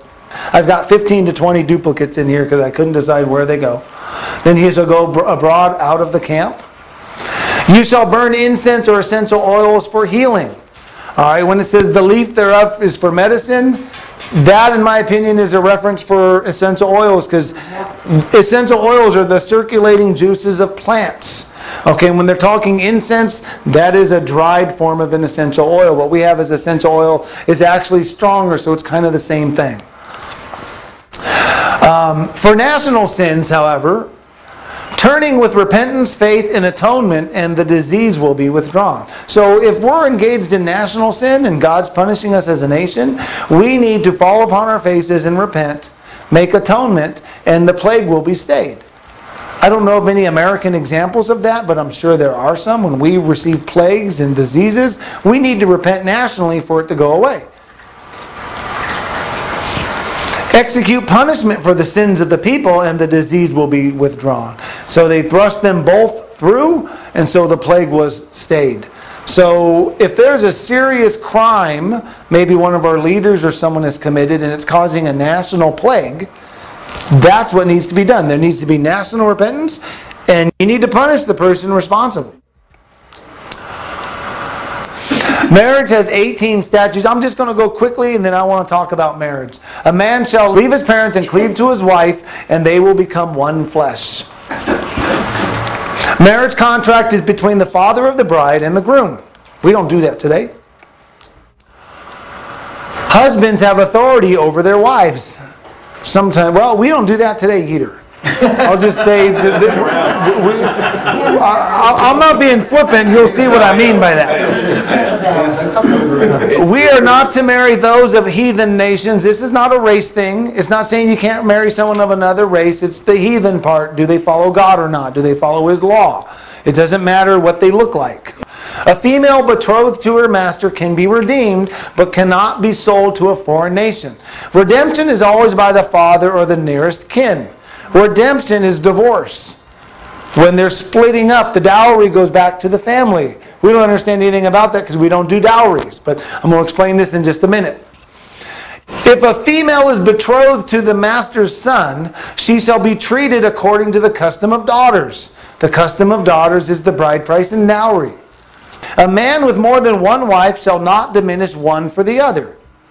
This is polygamy. Polygamy is okay by scriptural standards. So if I have one wife and I marry a second, I can't diminish the rights of that first wife. What's that mean, diminish the rights? Well, she has a greater inheritance right for her children. That's what the manner of daughters means. That's right. Yeah. But that's illegal in the States, right? No, it's not. I'll explain it in just a minute. When the wife is falsely accused of not being a virgin, the father should bring the consummation bedding to the elders as proof of virginity. So, being a virgin before marriage is very important. It's not that being the virgin is important. It's the fraud. You have to be honest about it. Okay, because it's a fraud to lie to your husband about that. The tokens of the damsel's virginity, that's the consummation bed. We don't do this today. We probably should, but we don't. When the wife is falsely accused of not being a virgin, the husband shall be punished. So the husband's chastised. It always goes both ways, to protect the woman so that she's not falsely accused. Because that would be completely unfair to her to be accused of something like this. When the wife is falsely accused of not being a virgin, the husband may not divorce her. So she can divorce him, but he has to stay married to her till she leaves him or until one of them dies. A man must not remarry his wife if she has slept with another man. So if you get divorced, you can get remarried, but if she's married someone else and then divorced again, you can no longer remarry. He who has taken a wife is given a year to rejoice with her. God's honeymoon period is a year. We're shortchanging ourselves very significantly. He shall be free at home 1 year and shall cheer up his wife which he has taken. Don't you love the King James? King James, yes. A newly married man is free from military and business for 1 year. So he shall not go out to war, neither shall he be charged with any business. He's on his honeymoon. A widow with no children is not to marry a stranger.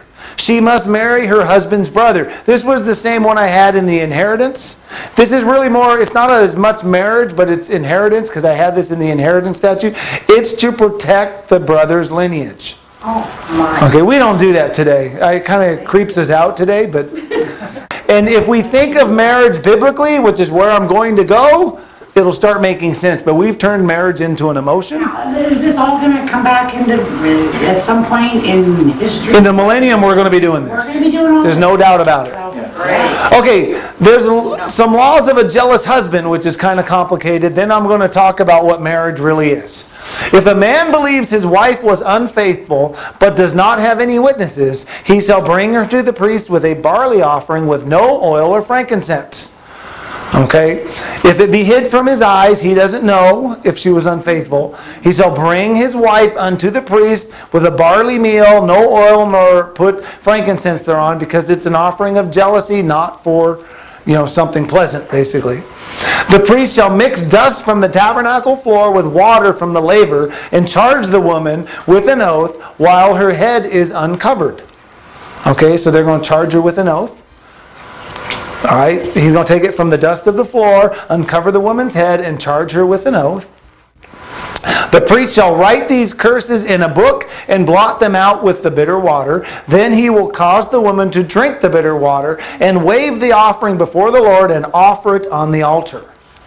This is really kind of a crazy thing we got going on, but it starts to make sense when we read a secular writing. The priest shall write these curses in a book and blot them out with the bitter water. The woman's to drink the bitter water and shall wave the offering before the Lord. This is asking the Lord to be involved. If the woman is guilty, her belly will swell and her thigh will rot. If she is not guilty, she shall conceive seed and be guiltless. Her belly will swell and her thigh shall rot. You guys have probably figured out I'm a big fan of Philo of Alexandria. So I'm just going to read what he said about this. He lived at the exact same time as the Messiah. And when you read it doesn't really answer a lot of the questions you have, but it starts to make more sense. Because I, to this day, don't know why you're picking up dirt, mixing it with water, there might be a logical reason for it, but I don't know it. Law of the jealous husband. This is what Philo said. He said, but cases in which guilt is only suspected, it does not choose should be investigated by men, but it brings them before the tribunal of nature, since men are able to judge of what is visible, but God can judge also of what is unseen.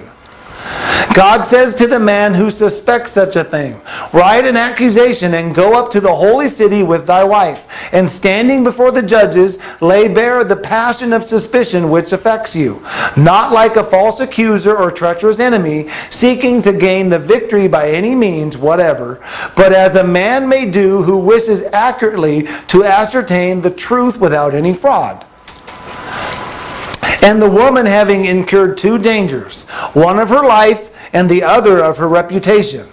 If she be pure, let her make her defense with confidence. So the woman's making a defense. But if she be convicted by her own conscience, let her cover her face, making her modesty the veil for her iniquities.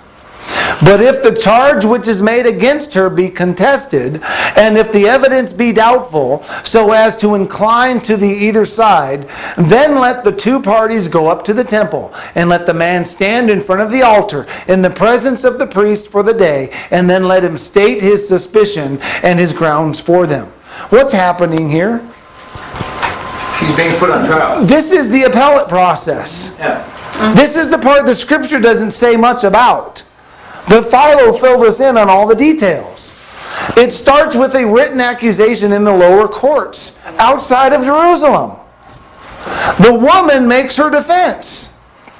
If the lower courts could not make the decision, which happens in all of our lower courts, then they travel to Jerusalem to a higher court. That last paragraph was in Jerusalem. It was a higher court in Jerusalem. If the evidence is doubtful, they will go to the temple and God will make the judgment. Okay? To me, what this tells me is how important marriage is to God. That He has put a provision for Him to make the judgment in some circumstances. He didn't do it for other laws. He did it for marriage. And infidelity in marriage. And a way to solve this problem when you don't know. What if the woman, can the woman do that to the husband? I personally, the scripture doesn't say one way or the other, but I personally believe yes. In every other judgment that was made in the scripture, God went both ways, equal rights for women when it comes to that. And there's nothing in scripture that says they can't. So I would say yes. But you don't find the judgment adjudicated in the scripture. To my knowledge, I've never found it. So why all the other stuff? I don't know. I'm not one to find religion in the scripture, but this is simply a way to let God make the judgment.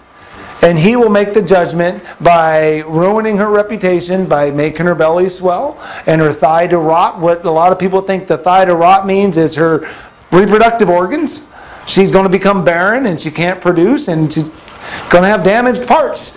If she's innocent, she's going to give child, which is exactly what God's capable of doing. If she bears children, all the proof in the world, she's not guilty. And that's all she's got to wait for.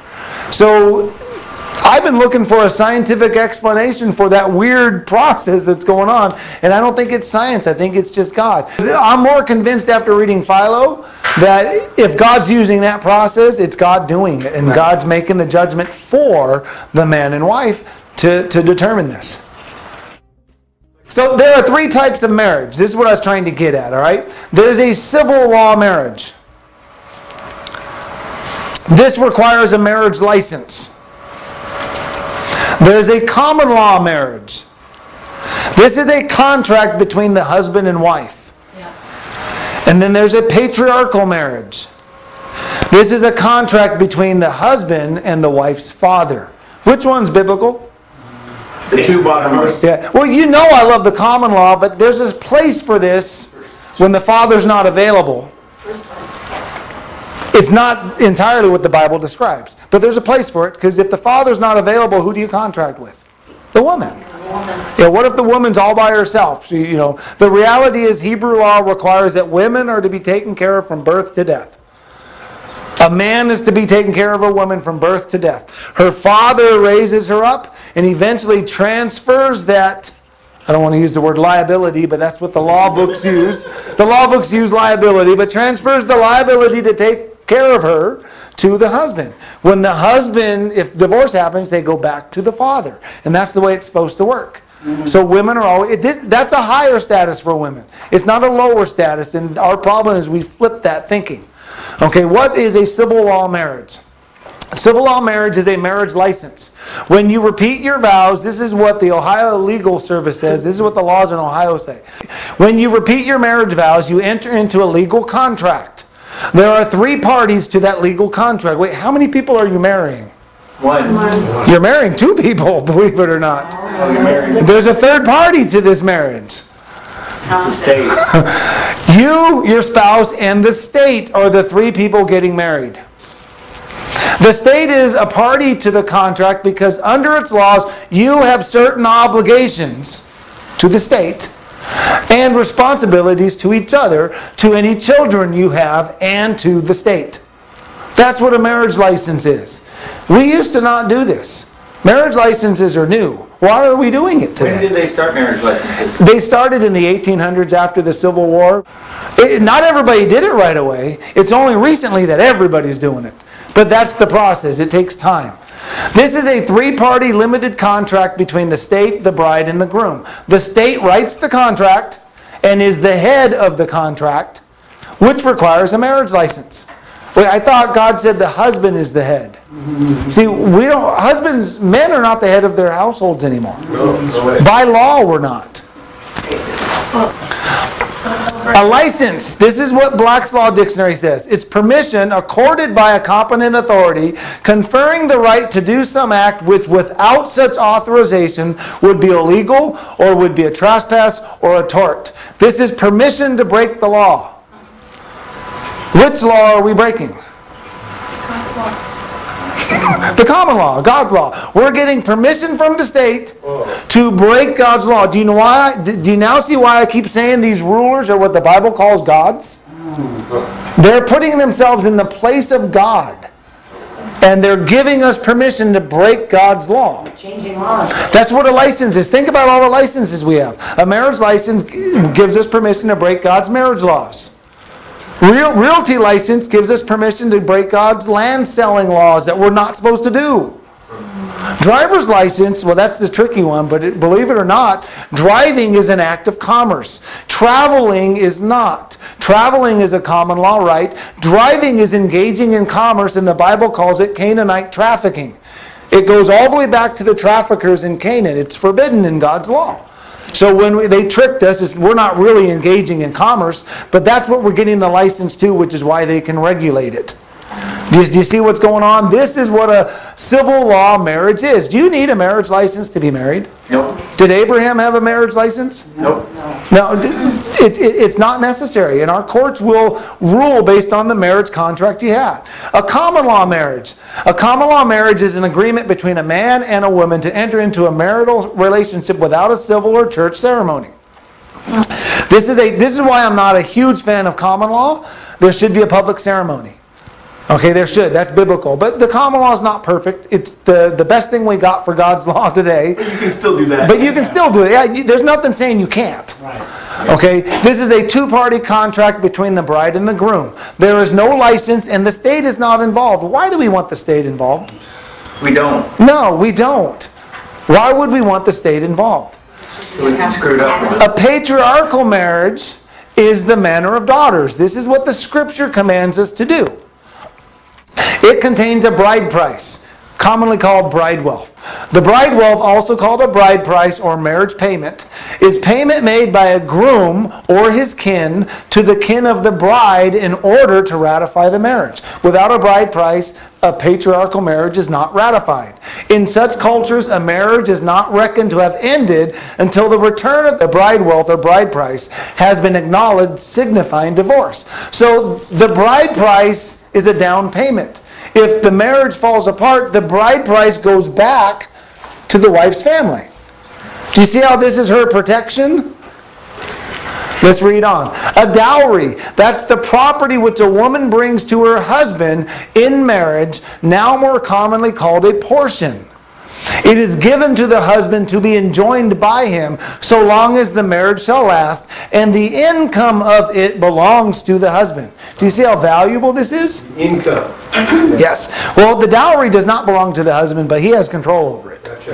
When the divorce happens, he loses control of it. You know, we got that all messed up in India. India does bride price, they just do it wrong. They do it all wrong. Yes, they do. Then they burn the wife when it runs out. They've got it backwards. Yeah. We're better off with what we're doing probably than what India is doing.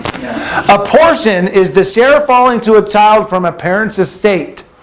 Portion is especially applied to payments made to younger children out of the funds comprised in their parents' marriage settlement. Do you remember the inheritance we talked about? The portion is the inheritance. The firstborn male gets the double portion. The rest of them get the portion. Women get their dowry.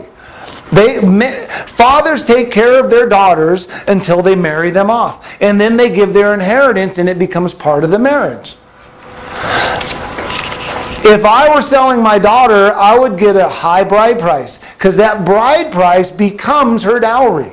Right. And then whatever I add on top of it. And it's the wealth of my daughter that she brings into the marriage. Do you see how this is her protection? And what you add to it, the dowry? Yes. Yeah. Okay. If I didn't have anything to add, the bride price would just be the dowry. But a good father is going to add some to it. What you're trying to do is set up your daughter to have success in her marriage. And I'm talking business now, you guys, not emotional success. Okay? This is a female's inheritance. The husband is the head of the marriage in this one. Literally the head. So this dowry belongs to the husband. But if they get divorced, That dowry, all of it goes back with the wife, with the woman. So he loses out on divorce. Do you see how this is going to protect marriage? Yeah. Can you see that? Yes. What if you get divorced because of her fault? Yes, it does. If he divorces her or she divorces him. When we get to divorce, we'll see an answer to that.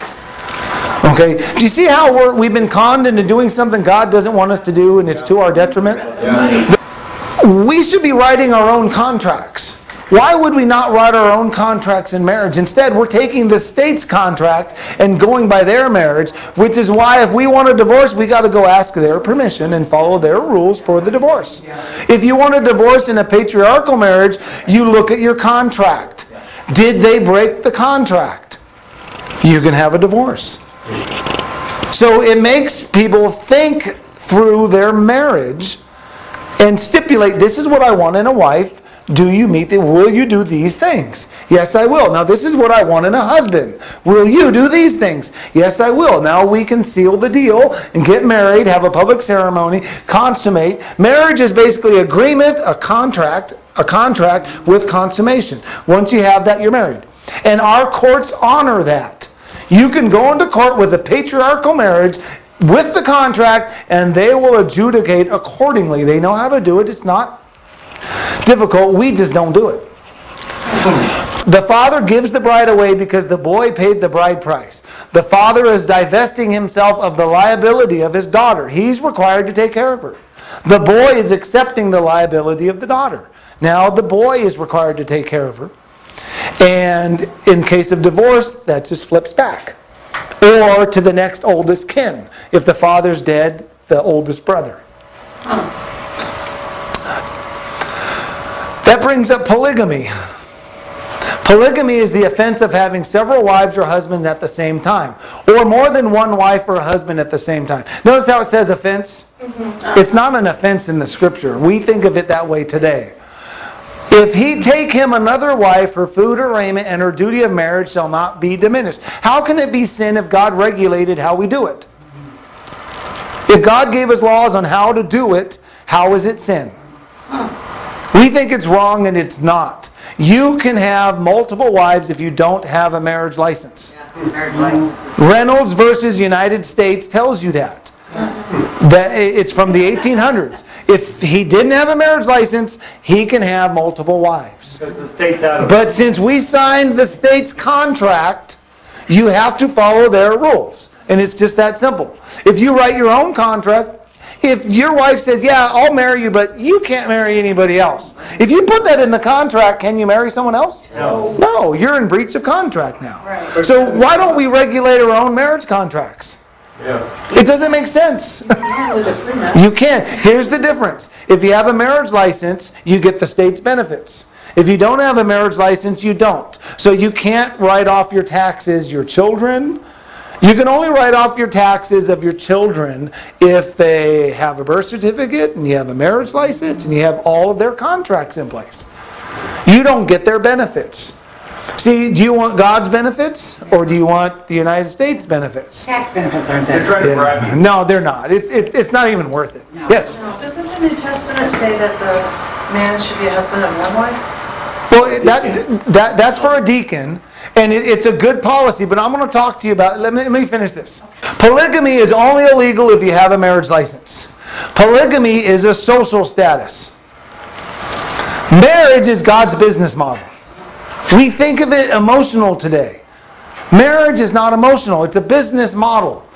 If the father is the owner of a private business, he would have several sons. These sons would start and manage supporting business, and he'd build his enterprise. Henry Ford did that in America. He did. Exactly like God said, and look how successful he was. The competition to this is called a corporation. Corporations are the state's business model. The state is a corporation. I went over that several lessons ago. They recruit businesses to incorporate under them. This is how the state reproduces. So, marriage is the common law equivalent to a vertically integrated corporation. How corporations are tiered and build a business model? God's model was marriage, and you'd build through your family. So what's polygamy for? All right. Who should be polygamous? Rich people. Very successful and wealthy people. You have to be able to afford it. None of us should be polygamous. I'm just going to be blunt about it. None of us should be polygamous. You don't marry multiple wives for pleasure. Okay, I'll just put it that way.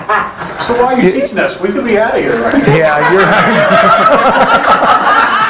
right. Small business owners and those who work for wages should not be polygamous. There's no reason for us to do it. This is for a very small few. If you think about the people in the scripture, it was David. So these were the biggest, most powerful people in the land. Kings. Regular old people weren't. Abraham, we don't realize, but if you count the number of cattle he had hundreds of men for servants. How many servants do you guys have? How many do you have working for you? A few. Some of us might have one or two, but we're not like, so big. This is supposed to be our family and a family I can't enterprise. even afford one wife. Okay, adultery has 11 statutes. You shall not lie carnally with another man's wife. That's pretty common sense. If a man lie with a virgin not engaged, he must endow her to be his wife. If we did this is where shotgun marriages came from. Yeah. So fornication results in marriage. Yep. It's just that simple. A lot more marriages. So there'd be a lot more marriages or a lot less fornication, one or the other. It's going to solve one problem or the other. If the father refuses, then he must pay the bride price and dowry. So fornication, father doesn't want you to marry. You owe the bride price. This is a fraud, you guys. The father was defrauded of the value of his daughter. So the boy needs to pay. Can you imagine how this is going to solve fornication? Mm-hmm. Yeah. God's brilliant. He really is brilliant. You shall not lie carnally with an animal. I probably don't need to convince you of that one, so I'll just keep moving on. You shall not lie carnally with close family relatives. I probably don't need to convince you not to have incest. You shall not lie carnally with someone of the same sex. I probably don't need to talk about that with this crowd either, but homosexuality is wrong. It's always been wrong. The adulterer and the adulteress are to be put to death. So when you're caught in these crimes, it's the death penalty. A woman married who is believed to be a virgin and found not to be shall be stoned. So it's fraud, you guys. Marriage is serious to God if you really think about it. It's very serious. Tokens of her virginity be not found for the damsel, she's to be stoned. So you can't misrepresent yourself in marriage. You need to be upfront. An engaged woman shall not lie carnally with another man. This is adultery. So even through engagement, it's considered adultery. You shall not force another to lie carnally with you. That's rape. God does not endorse rape. But what you'll notice is the damsel must have cried. So it's not rape unless there's resistance. And that's the way the scripture reads. She has to cry out. She has to reject it. Whoredom is forbidden. Whoredom is prostitution. It's just forbidden. Male prostitution or female prostitution. All right, the last couple of slides. Divorce. This should answer some of the questions. A bill of divorce must be written. We misunderstand divorce today. I'm just going to tell you, we completely misunderstand it. All right, if you want to divorce your spouse, you must write a bill of divorcement. A bill of divorce must be given to her hand. So you write it and then you give it to her. Once a bill of divorce is given, she must be put away. There are court cases that took bills of divorce without a marriage license and the judge knew how to construe it. It was valid. Well, with a marriage license, the judge knows exactly where to go and how to construe the law. With a bill of divorce, he's going to take the contract that they wrote and adjudicate based on that bill of divorce and their contract. The difference is who writes the contract. But this has been held up in court numerous times. What's the verbiage? Put it away. What's that mean? Oh, I'm going to get to that. Okay, this is where we misunderstand very often. A bill of divorce can be given to a married woman who is found to be unclean. Unclean is erva, which means nudity, disgrace, blemish, nakedness, shame, or unclean. This word does not signify adultery. So divorce is not just for adultery or any of the uncleanness forbidden in Leviticus 18, because that would be punishable by death. This is where we get mixed up. Adultery does not go to divorce, it goes to death. You don't divorce an adulteress. The marriage is done because they die. So you don't, people misunderstood what the Messiah said in the New Testament. I'm going to explain that in just a minute. Yes? So in the spirit of the law, would that mean that the covenant is dead? The covenant's over at death, yeah. So marriage ends by divorce or death. That's it. But today we don't take them out and kill them, so that... Then it never ends unless you divorce them. Because we're not following God's law, it won't end by death unless they just naturally die. A woman that is given a bill of divorce and is put away can remarry. That's an important one. She may go and be another man's wife if she's been given a bill of divorce. Okay, a woman cannot remarry her ex-husband if she has been married to someone else. So once they've been married to someone else and they've consummated, they can't get remarried. So if my wife and I got split up and she married someone else and then they got split up and we decided, hey, let's try and make another go at it, we can't do it. God said no. A man cannot take a second wife and then diminish his first wife, or she is free to go without money. That's kind of important. She doesn't get her bride price. She doesn't get her dowry back. Okay, now let's talk about divorce real quick. All right, first, biblical divorce must find some uncleanness. This is a breach of the contract. So what's your contract? If it's a marriage license, you got to follow what the state says. Right now, it's anything goes. Irreconcilable differences, whatever. Just if you feel like getting divorced, you can get divorced. If you write your own contract, what did you put in the contract? They have to breach the contract. Must write a bill of divorce and give it to her. This is a property right, you guys. This is her evidence and gives her capacity to remarry. If she doesn't have that bill of divorce in writing, no man's going to know that she can be married. She must leave your home. That's what put away means. Put her away. All right, let's apply this to the New Testament. Was the Messiah wrong? Deuteronomy 24:2 says, and when she is departed out of his house, she may go and be another man's wife. But the Messiah said, but I say unto you that whosoever shall put away his wife, saving for the cause of fornication, causes her to commit adultery. And whosoever shall marry her that is divorced, commits adultery. This is very misunderstood because we don't understand Deuteronomy 24. Okay. All right. Let's understand some definitions. All right. A bill of divorce is a document. Divorce is termination. These are two different things. Put away is a separation. It's annulment. That's the separation. Do people separate today without getting a divorce? Right, yes. Right, yes. Is it adultery if... I see. Do you see where I'm going? Adultery is the death penalty. You don't divorce someone for adultery. They die. Fornication is a fine. It's 50 shekels of silver. Annulment is what put away means. It's putting someone away without a divorce. These are the same terms we use today. Put away and divorced in Matthew 5:32 is the same word. Where's fornication coming in all this? I don't get that. Well, it's fornication's right there. I'm going to explain that in just a minute. Okay. But this word put away and this word divorced is the same word. This is not the word for divorced. The King James translated it wrong, and all of our new translations use the word divorced. It's not the word for divorced. This is apoluo, which means to freely relieve, release, to dismiss. This is not the word for divorce. Divorce is apostasion. We've translated it wrong because we think differently today, and every modern translation translates it incorrectly. In Luke 16:18, the King James got it right. It's the exact same verse, but from Luke. Put away and put away. Put away is separation without a divorce, without a bill of divorce. It's not fair to a woman to separate from her without giving her permission to remarry.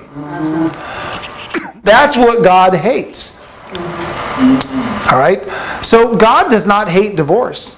It clearly says he hates putting away. This is separation without divorce. But we always assume he's saying, I hate divorce. Yeah. He says, I hate putting away. I hate separation with. If you need to divorce, if there's a breach in contract, make the decision. Yeah. But don't put the woman in limbo. That is completely unfair to her.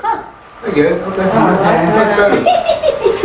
After all, God himself had a divorce. How could it be wrong? He put her away, but he did it right with a bill of divorce. He divorced Israel. And by the way, did you notice God was a polygamist too? He was married to Judah and Israel. How many nations is he married to today? Well, I'm sure all the common law nations. He's probably got 30, 40, 50 wives today. He's a polygamist. It would make sense. He's the most powerful person in the universe. I'm sure his business is quite successful. Yes? Okay, because I was thinking when they asked, can they put him away for any reason, and talk about how, if they over salted the meat or something like that. If that's in the contract, then yes. Who would put that in their contract? If that's in the contract and you both agreed you will not over salt my meat, and they oversalt their meat, that's a breach of contract. Who would be foolish enough to agree to that contract? I don't know. But that's why we should write our own contracts. It will force you to think about what you're looking for in a spouse. Vercel and I rewrote ours. We redid it just because of this very reason. And it was the best thing we ever did. You don't divorce someone for adultery. You put someone away for fornication. What does this mean? This is talking about the tokens of virginity. Adultery requires death. Marriage is ended by death, not divorce. Fornication, you put her away. That's an annulment. This is after consummation, and the tokens of virginity are not found. The husband was defrauded. This is why Joseph wanted to separate from Mary. It uses the word put away. They weren't married yet. He found out she was pregnant. She must have committed fornication. I'm going to put you away privately before we're married. No divorce is needed because the contract was breached. Once the contract's breached, it was never ratified. The consummation ratifies the contract. If it was breached, you never had a marriage in the first place. You can put her away. Do you see how this is working? This brings up the doctrine of latches. The doctrine of latches is when a party has been guilty of latches in enforcing his right by great delay and lapse of time. So if you fail to assert your rights in a timely manner, the doctrine of latches overtakes you and you lose. So you can't marry someone, find out they defrauded you, their tokens of virginity weren't found, and they defrauded you and say, well, let's give it a couple of years and then we'll see. You see what I'm saying? You got to do it timely. This is the doctrine of latches. It comes from Numbers 30. It says if he holds his peace in that day that he heard it, all our vows stand. So you need to say it right away. I think the law in America is 30 days. You got 30 days. The scripture doesn't endorse 30 days. It just says you need to be timely. You need to make the decision. If you found out that there was a fraud, you act on it. If you continue the contract as is, you've ratified the fraud. That's what the doctrine of latches means. Okay, so if I agreed that someone's going to deliver me meat every Wednesday and Friday, and for a month straight they just did it on Wednesday but not Friday, but I kept paying them, I'm sorry, the new contract is every Wednesday. That's the way the law would word it. Because you continued it, you need to stop it right away. That's what latches means. Your residence. If you've lived in a place for 30 days, that's your place. You can see how all these laws and maxims of law come from the scripture. They really do. Precedents. Yes, and this is not a law, it's a doctrine. It's not nearly as powerful or important as a law, but it's still something we live by, and it comes from the scriptures. God's design is for marriage to be forever. What God has joined together, let not man put asunder. But because of our sin, God permits divorce. That's what he said. For the hardness of your hearts, he wrote you this precept. Because we sin and we will break contracts, divorce has to be available for us. Is there going to be divorce in eternity? No, there's not even marriage. There's no sin, so there would be no need for it, but there's no marriage in eternity either. But for the time being, God allows for divorce because we do sin and we break our contracts. That's just the way it is. America used to keep this law. United States Supreme Court 1885 says marriage is the sure foundation of all that is stable and noble in our civilization, the best guarantee of that reverent morality which is the source of all beneficent progress in social and political improvement. The Constitution of Alabama says the following persons shall be disqualified: perjury, robbery, burglary, forgery, bribery, assault and battery on the wife, bigamy, living in adultery, sodomy, and incest. We used to have punishments for this stuff. It wasn't the right punishment. The Supreme Court said in 1986, condemnation of those practices is firmly rooted in Judeo-Christian moral and ethical standards. Sodomy was a criminal offense at common law and was forbidden by the laws of the original 13 states when they ratified the Bill of Rights. In 1868, when the 14th Amendment was ratified, the 13th and 14th Amendment changed a lot.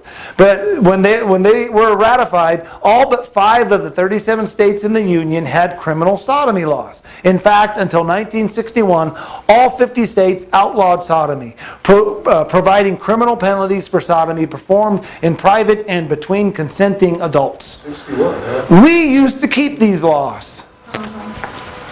We forgot about it. Capital felonies were bestiality, sodomy, and incest. The reality is we just had the wrong punishment. This should be all the adultery laws, capital felonies. Regular felonies were adultery, bigamy, prostitution, and rape. That should have been death penalty. We didn't do it quite right. What changed? We signed up for a new law with a marriage license. Whose fault is it? It's us. We didn't know our Bible. We made the mistake. Well, they conned us into it, but we made the mistake.